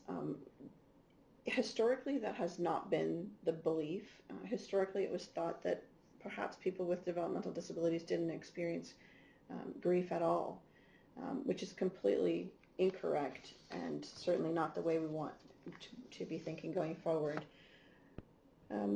Distress symptoms such as depression or anxiety can certainly be prolonged with the person with developmental disability. Sometimes it has to do with their level of coping skills. Sometimes it has to do with what kind of ability they've been given to express their grief and work their way through it. But it certainly it can present differently, but they feel it the same way. So you need to give opportunities for the person to express their grief. And for people who are nonverbal, it's going to be equally as important to provide sort of some kind of creative avenue for them to express their grief, such as painting, dance, sometimes creating a photo album of the person, or if you're dealing with someone facing death, facing their own death. Creating a photo album of people they love, of experiences they've had, can be very helpful in them making their way through that. And similarly, for someone who's experiencing the death of a person that they care for, helping them to remember the positive times so that the difficult times that are experienced during palliative care are not the lasting images in their mind.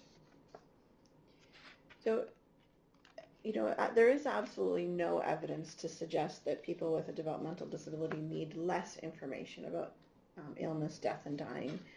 It just needs to be provided in a way that meets their communication and comprehension abilities. So if you take that into consideration, you can help someone make their way through grief quite, in a way that can have quite a positive effect on them. I also want to talk about this term, disenfranchised grief. I'm not sure if anyone has heard of this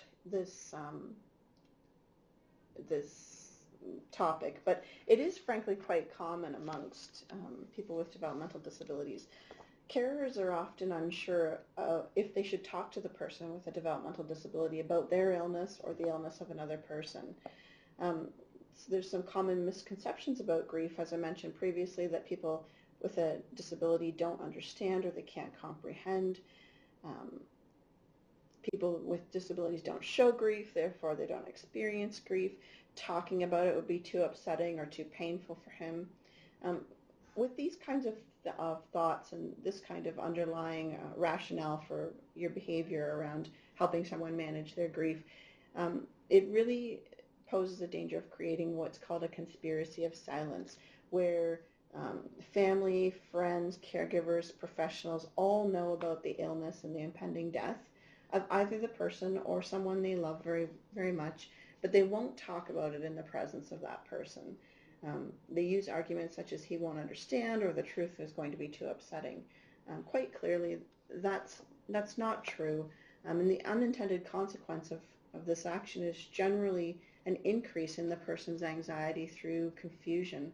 And it certainly will not support a peaceful death if you're dealing with the person who's dying themselves. And it certainly can't assist with grief and closure for someone who's experiencing the death of a loved one. So in terms of strategies to use in order to avoid that conspiracy of silence would certainly be to provide accurate and honest information. Take consideration for what the person is able to comprehend and look to find ways to make the information that you're providing relevant to their understanding. So putting a process in place to support that information. There is a lot of plain language tools available based on the situation that you're facing. The United Kingdom is very advanced in terms of the plain language tools that they have available. Certainly, as I mentioned, my contact information is at the end. If you're ever faced with a situation that you're looking for some of that kind of information for, there's people who can find that information for you. You definitely want to provide opportunities for the expression of grief and condolences. So like we talked about earlier, picture books, any number of opportunities to express, visiting the person, going to places where they once had a good time, sort of just revisiting the positive aspects of their life. And you definitely want to provide assurances. So provide reassurance that there's no blame, that what's going on is not the fault of anyone, and help them understand how things will be different going forward. Some more strategies on the next slide. You want to promote conversations about the loved one. We want it to not be something sort of quiet and silent that we sweep under the rug. We want to be able to talk about the loved one in a way that honors their lost life and remember the feelings that were shared between them, and take the opportunity to think about the person and what that person might have wanted for his friends and family as they move on with their lives. And provide opportunities for the person to make connections to the past, present, and future. I think I touched on that in the last slide. Looking at pictures, making a memory book, potentially depending on what's available and the permissions afforded by the people who get to decide, to be able to give someone who is close to that person something that belonged to them in order to help them remember them, lighting a candle, and as I said earlier, visiting places they once went together. But you also want to be sure to consider not only the person that you're supporting when looking at these kinds of strategies, but also the family members, the other clients that are a part of the person's life. And staff also require support. There's many situations where staff have worked directly with that individual for many, many years and have built a strong bond as well.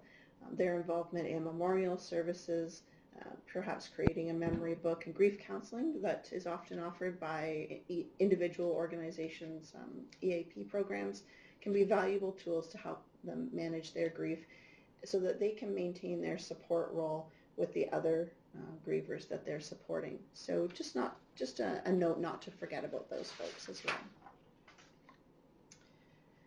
So we're going to move on to the next case.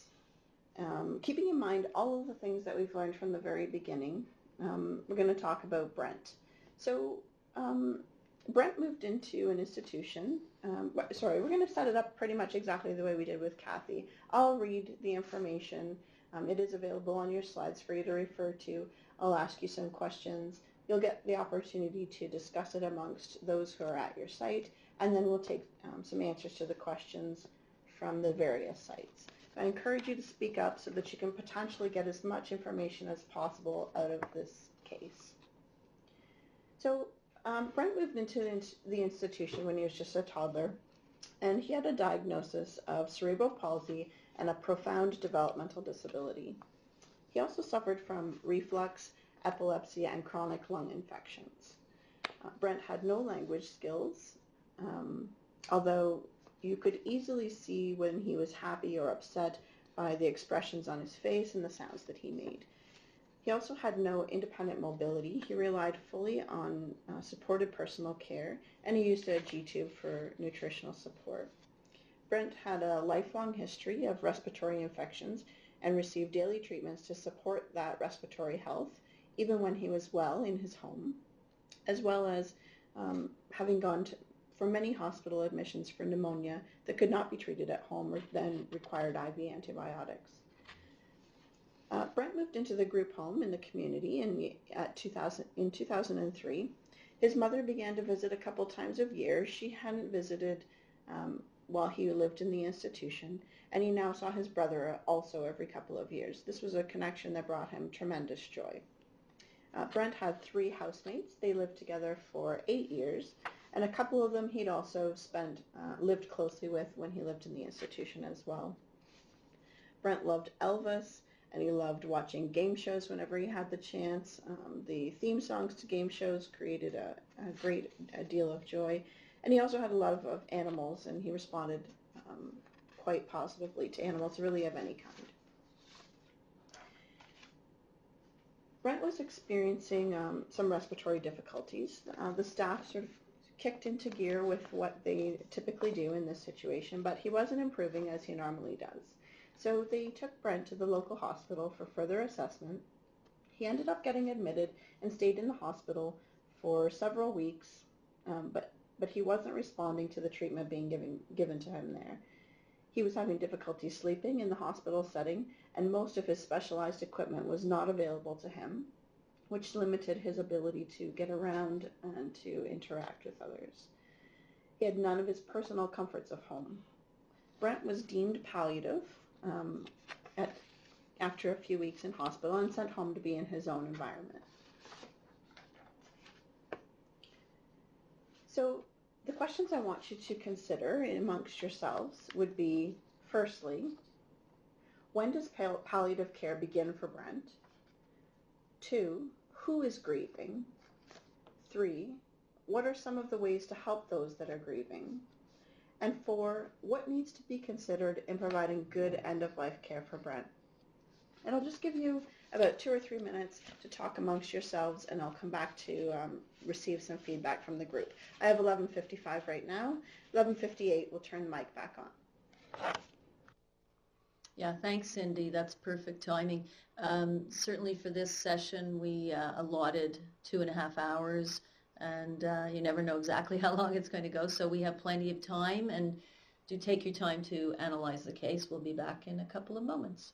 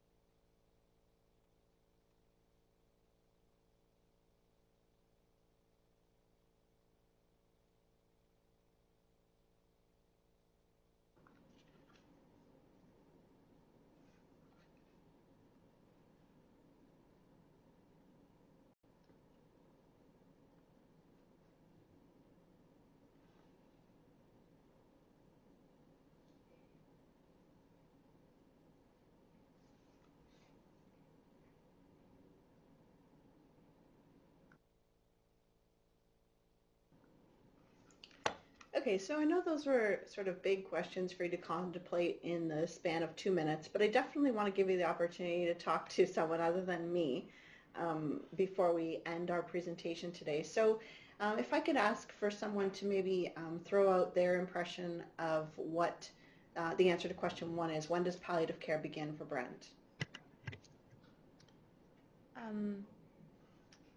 Sorry, can you hear me? Yes, I can. Okay, so I think that palliative care should have started or should start at the moment of the diagnoses, not when so many years ago. It's about achieving quality of life throughout the life until the end of his days, and not only when he's very, very sick. I guess that's my opinion. So any comfort measures that could have been taken since he was a young boy to give him quality of life with the disease that he has is, I guess, my opinion. Wow, that's really amazing. I won't even have to ask anybody else to answer. Because that's really a great answer and frankly hits the nail on the head in terms of how to answer this question. With keeping in mind what you've said, I just want to add a couple of points that I ran down for myself. Knowing that Brent suffers from a life-limiting illness or a serious illness compounded by his profound developmental disability and physical disability, palliative care is going to be lifelong in nature for this young man. Palliative care focuses on the person, not on the disease, and applies a holistic approach to meeting the physical, practical, functional, social, emotional, and spiritual needs of the person and the carers facing a progressive illness and bereavement. So yes, absolutely begins at the beginning, as soon as you know that you have a condition that's going to alter the course of your life.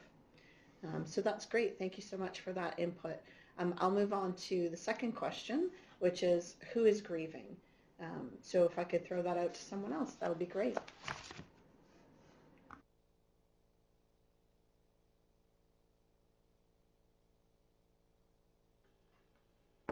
Hi. sure. Hello. Hi. In regards to grieving, I would say that a lot of the support staff and people that have worked with Brent are going to be the ones grieving. Just reading the case study, I don't know Brent very well. I don't know where he would be at with grieving, if he even understands his diagnosis, considering he's been living with a lot of pneumonia infections since toddler. Like, this could be something that's he thinks is totally normal for him. But definitely, even the family. I'm not too sure what kind of happened while family would not visit while he was in institution. I don't know if it was just a travel thing or what have you, but then having them re-enter his life, I can see that be a center of grief for Brent, just having his family come back into his life, and then bam, he's dealing with, okay, well, now I only have X amount of time, and so I can see that being stress and a major amount of grief for Brent in that aspect. Thank you. That's great. You're absolutely right. In terms of, we often think of family first. It's important to think about those other people in the person's life. And I know that I didn't give you maybe enough detail in the case to know who all of those people might be, but you can certainly think of staff, people that he lives with, people that he lived with in the institution, basically all of his friends in his life.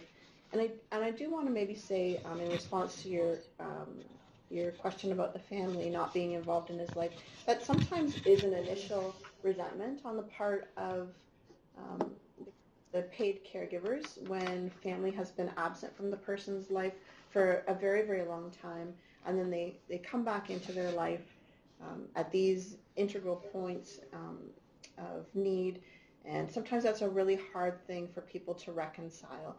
But I think it's important to understand what the family of a person who was diagnosed with this kind of a disability and illnesses nearing 30 years ago, what kind of decisions that they're facing in their life, and to really kind of put that behind you and try to remember that it's going to be about the person, and as much as you can involve their family in the situation as possible is going to benefit not only this person themselves, but sometimes people face a lot of guilt over the decisions they've made, decisions they made 30 years ago that they wouldn't make again today based on what they now know, how things have changed in the sector itself.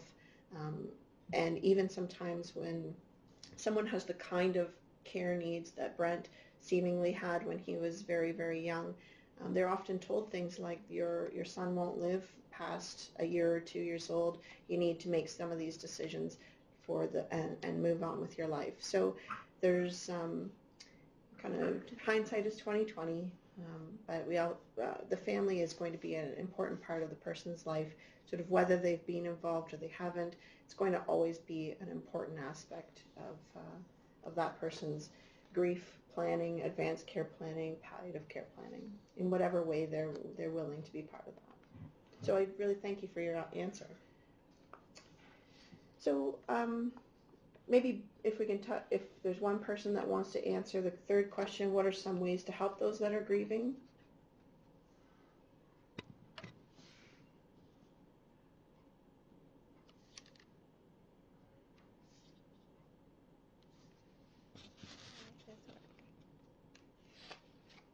Okay, I think maybe I'll just answer that one because I think the last point is probably the biggest point. So in terms of helping grievers in this situation, we want to ensure that bereavement support is available to these people by making them aware of the impending death. So making sure everyone does know so that they can take whatever steps they choose to take in terms of visiting and helping people that may have difficulty with the concept of death and dying, to understand using plain language tools rather, and other methods as appropriate. So, from Ottawa, I'd like to add something. Please.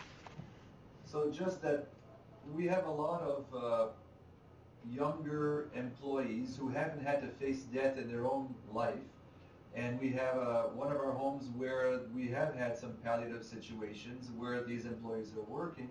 We found the palliative care team from the Bruyere Hospital, in our case, was very helpful in coming in to speak to the staff about what to expect, what's it going to look like, what can you see when someone is preparing to die.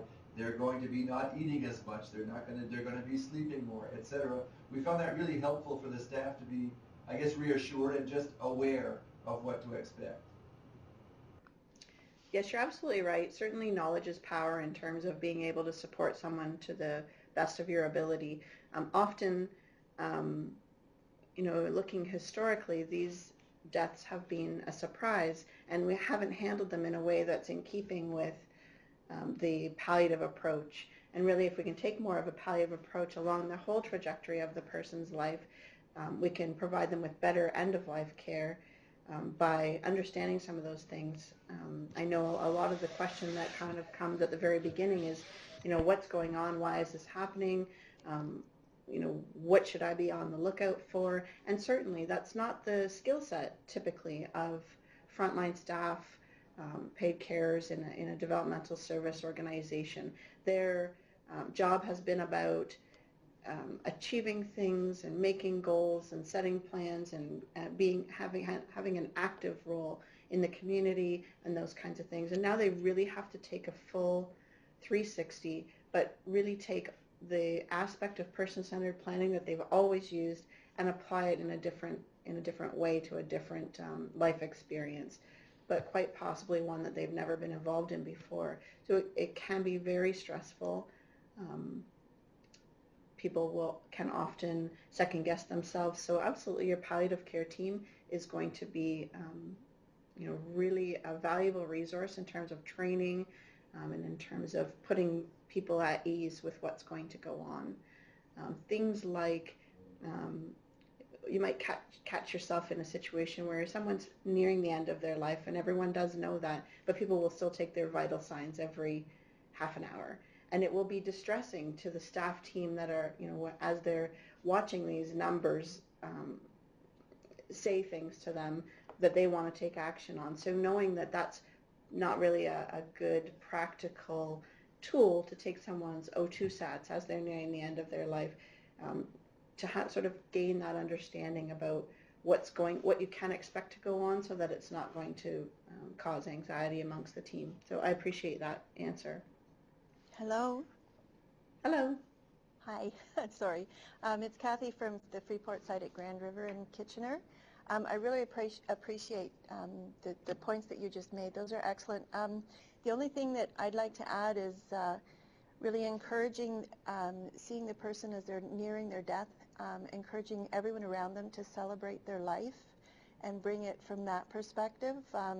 We see it in the papers, in the obituaries, we're going to have a celebration of this person's life, and that really seems like it would fit with our population. That's a great point. You absolutely make, funerals can be very melancholy. So yeah, you definitely want to have that opportunity to laugh and put up the funny pictures and share funny stories and heartfelt interactions with other people who care about the individual themselves. It's a very, very important part of the process. Thank you for that. So I think we'll move on to the final question, which is what needs to be considered in providing good end-of-life care for Brent? And I do think we've touched on a lot of it already. So if anybody has any ideas that haven't kind of been expressed already, please feel free to throw them out. And then I'm going to turn all of this over to some of the other folks in the panel.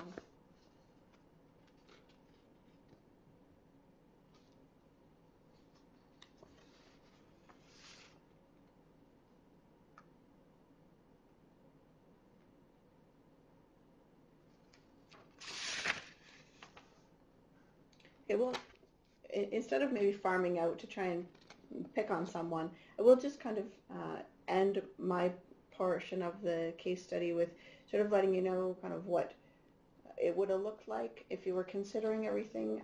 The person was brought home from the hospital, of course, with the support of the palliative care team and the local community care access center. They were provided with a pump so that they could get good pain management. They can also be provided with 24-hour one-on-one care by the agency so that they can always have someone with them at their time of death. The mother and brother be invited to be at their side. They were provided a place to stay, a place to sleep so that they could remain near the person at all times. Elvis playing in the background at all hours would be very soothing, as well as making sure that they had some of their own personal comfort items, the things that they loved nearby. Having done this, the family ends up being grateful for the peaceful environment that they're able to celebrate their loved one's death with. And they're able to then make peace with some of their decisions and some of their actions over the years, seeing how well cared for the person can be.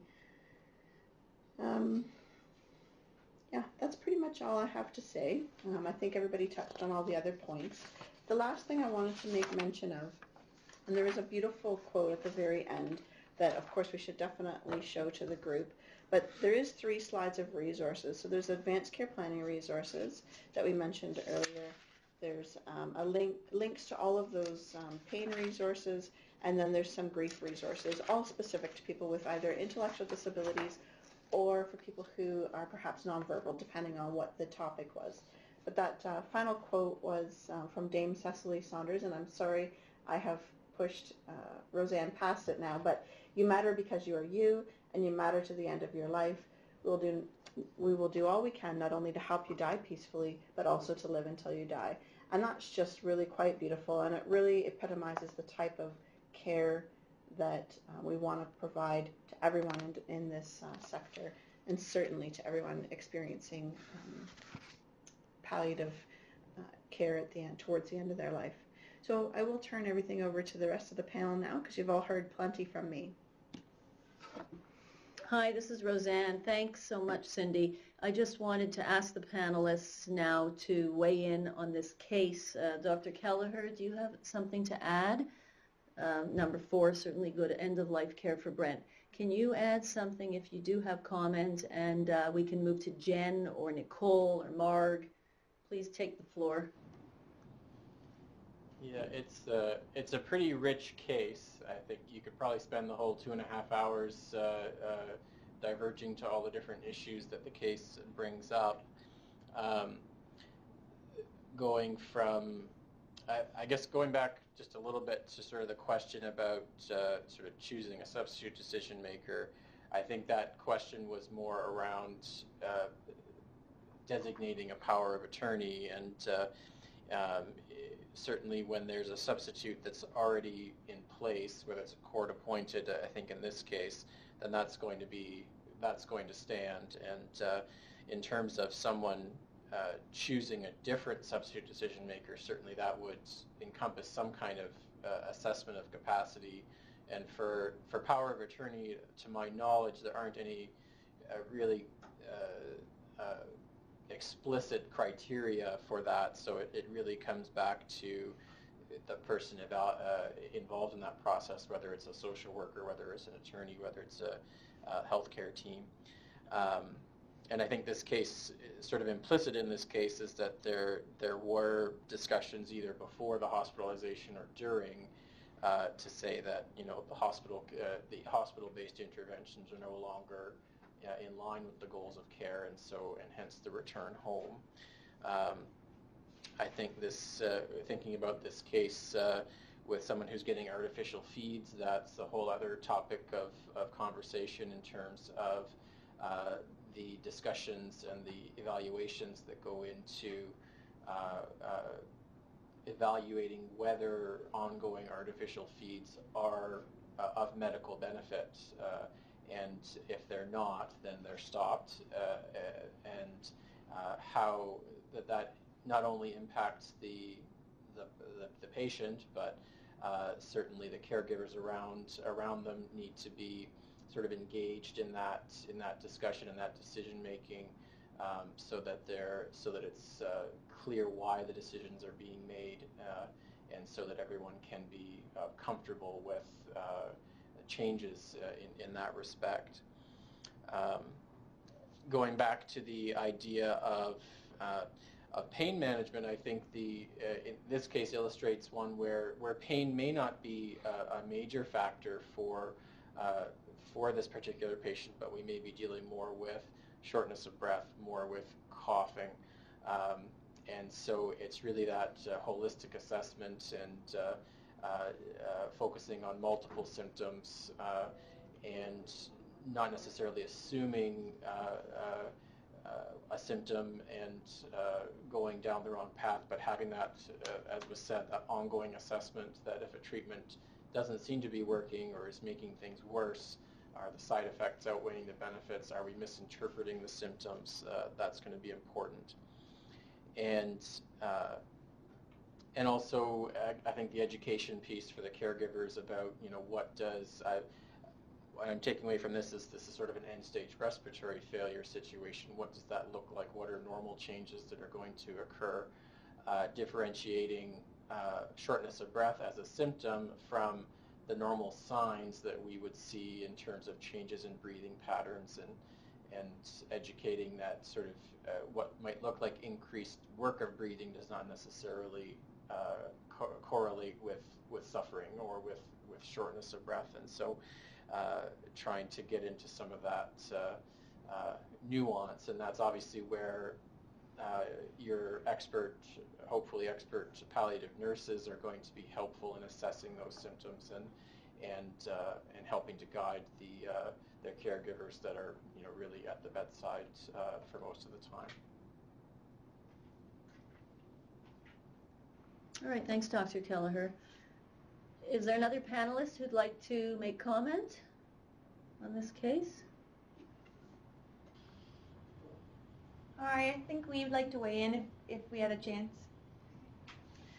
Great. I think, first of all, for quality care for Brent, we really want to maximize and maintain his participation in things that bring him joy. And I know we talked about this before, and I think they did a good job with this case in terms of the music and maybe therapeutic animals. Making sure he's comfortable and that he's surrounded by the things that he loves, I think, is really important. And also something just personally, I think, going through this in some of our care is and really important to educate the staff, but also to maintain that communication and education with the clients that live in the home. And a lot of our residences, people may not live in a single bedroom. So being able to know to the clients in the homes that more people are going to be coming into your home. This is what it means. This is what it means for Brent, and how can we celebrate his life? I think that's important to maintain that pulse of the home and how the home feels for everybody that lives there. And I think that only adds to the quality of life for Brent's care, that the people in his life feel comfortable to deal with his transition as well. And from a physiotherapy perspective, Brent already has a lot of specialized equipment, but I think just in terms of educating his team that he's going to be more at risk for skin breakdown, so he may need more advanced specialized mattress and more frequent repositioning than he has in previous months or years. Again, physio might be involved with his respiratory issues in terms of chest physio, and teaching the caregivers how to help him with his breathing. And again, with pain relief, if he is experiencing pain relief, there may be some comfort measures we can do in terms of massage or some of those sensory things, again, like rocking or the bath. That's it for me. All right, thanks, ladies. And Marg or Tricia, do you have something to add before we open up to general questions? Mark just had to step out quick, but no, I think everybody touched on it. I think it's been a really great feedback for that case study, now that everyone's sort of got everything under their belt, and I think people had some really fantastic ideas. So good case study, Cindy, and good stuff, everybody. Excellent. Great participation from the sites and from the panelists. Thank you. So let's open up to questions. We just have about 10 minutes. Before I open the floor to questions, I want to thank all the panelists for their work on this wonderful session. And I also want to remind participants, because we still have many in their rooms, to please take out your smart devices, all your technology. We encourage it. and we'd like you to please access the questionnaire, the online questionnaire. Please give us your feedback on this, this event today. All right, thank you. And let's open up to questions. I know that the lady in Sturgeon Falls asked a question earlier. You may have your response, but if not, please feel free to unmute. And we're taking questions of a general nature on this topic. Hi, Please it's unmute Marie your again. microphone. Oh, hi. Go ahead. Hi.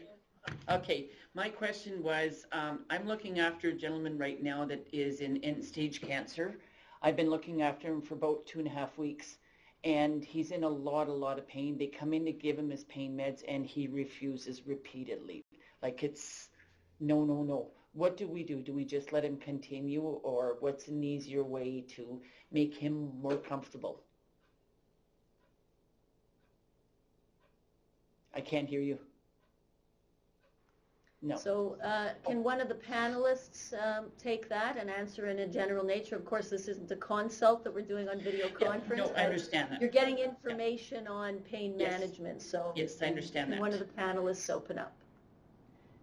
Yeah, I guess kind of looking at the broader concept to consider is sort of what are the goals of care in this scenario? What is the patient's perception of his or her illness, and you kind of need that overall concept to begin exploring why someone would be refusing medication. Is it a misunderstanding as to what the role of the medication is? Is the person afraid that this is going to kill them faster? Are they afraid of the side effects? Are they just don't like how the hydromorphone stings in the sub-Q port? It has to be a holistic assessment, and looking at and I think starting from that, then the answers about will come out as to is the patient capable to accept or refuse the particular treatment. And if they're not, who would be the substitute? But even if they're not capable, trying to get a sense of their wishes, of what's important to them, and trying to customize the care. Maybe the pain can be managed in a different way that is acceptable.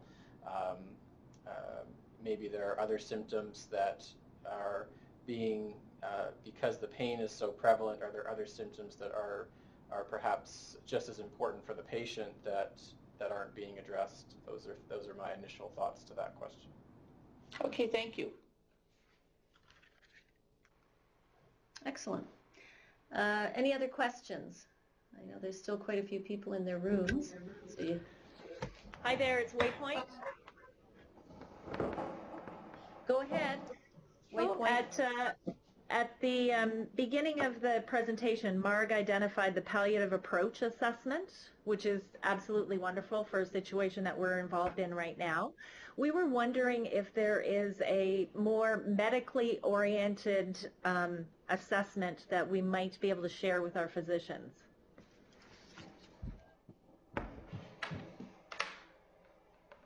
Again, Mark hasn't returned to the room yet, so I apologize, but I do know there are some in existence. I don't know what age they are, but Dr. Kelleher, do you have any references in particular you might know off the top of your head?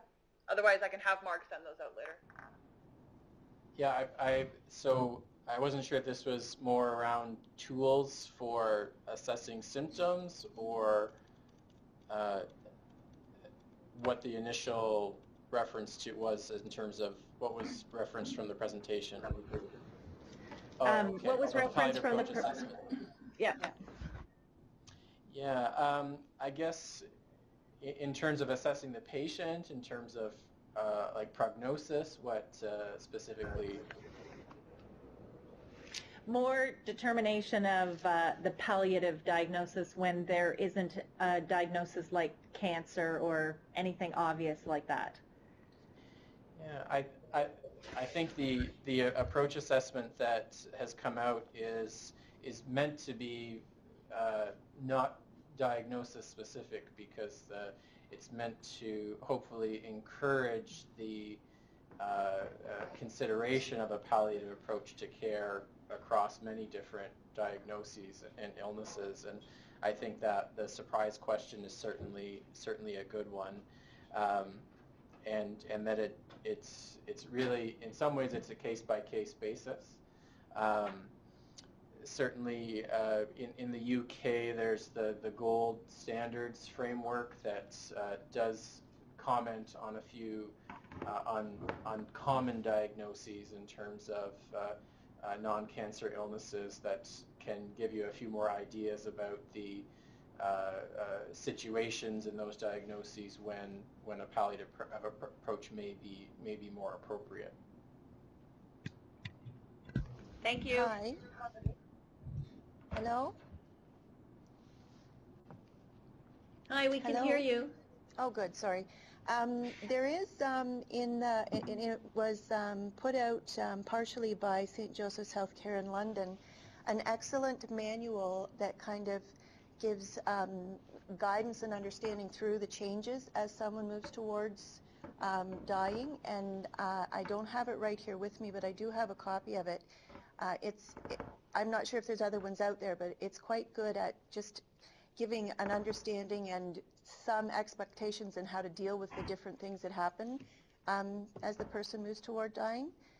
I can find the information for that. There may be an online version now. I know the one I've got is probably several years old, but it's really very helpful and I hate to say easy to follow, but it is somewhat easy to follow.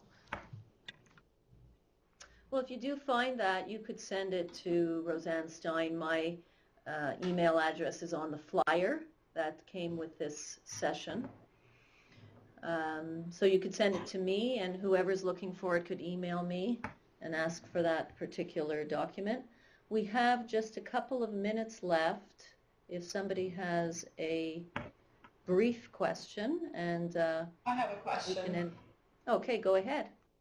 My question's actually around the substitute decision maker, and your conference is scheduled to end in 2 minutes. I'm just wondering, when is a person deemed incapable, and who and how does that happen? And when a substitute decision maker is in play, what can they decide, what can they not decide in regards to end-of-life care for the person accessing services?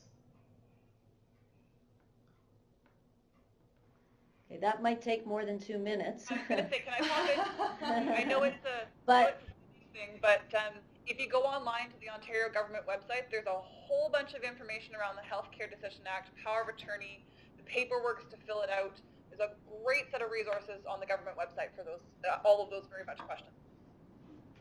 Thank you. Oh, 1 second. I think Dr. Keller is there. You get the last word, I think. Well, I think the short answer is that capacity really depends on the decision that's being made, and it's not a catch-all that someone is absolutely capable or absolutely incapable. It depends on the decision, and I think it does raise a good point that whoever is the substitute decision maker needs education about their role, that they are to express the patient's wishes as they understand them, and that it's not that this person can come in and decide based on what they think necessarily. Good answer. Thank you. Excellent. We just under the wire. I'll wish everybody a wonderful afternoon, and please fill out the survey questionnaire online. Please go to your technology and tell us what you thought of the session. Thank you to all of the panelists, and this will be our Your conference is now over. Goodbye. Everybody. Bye. Thank you. Bye, Tricia.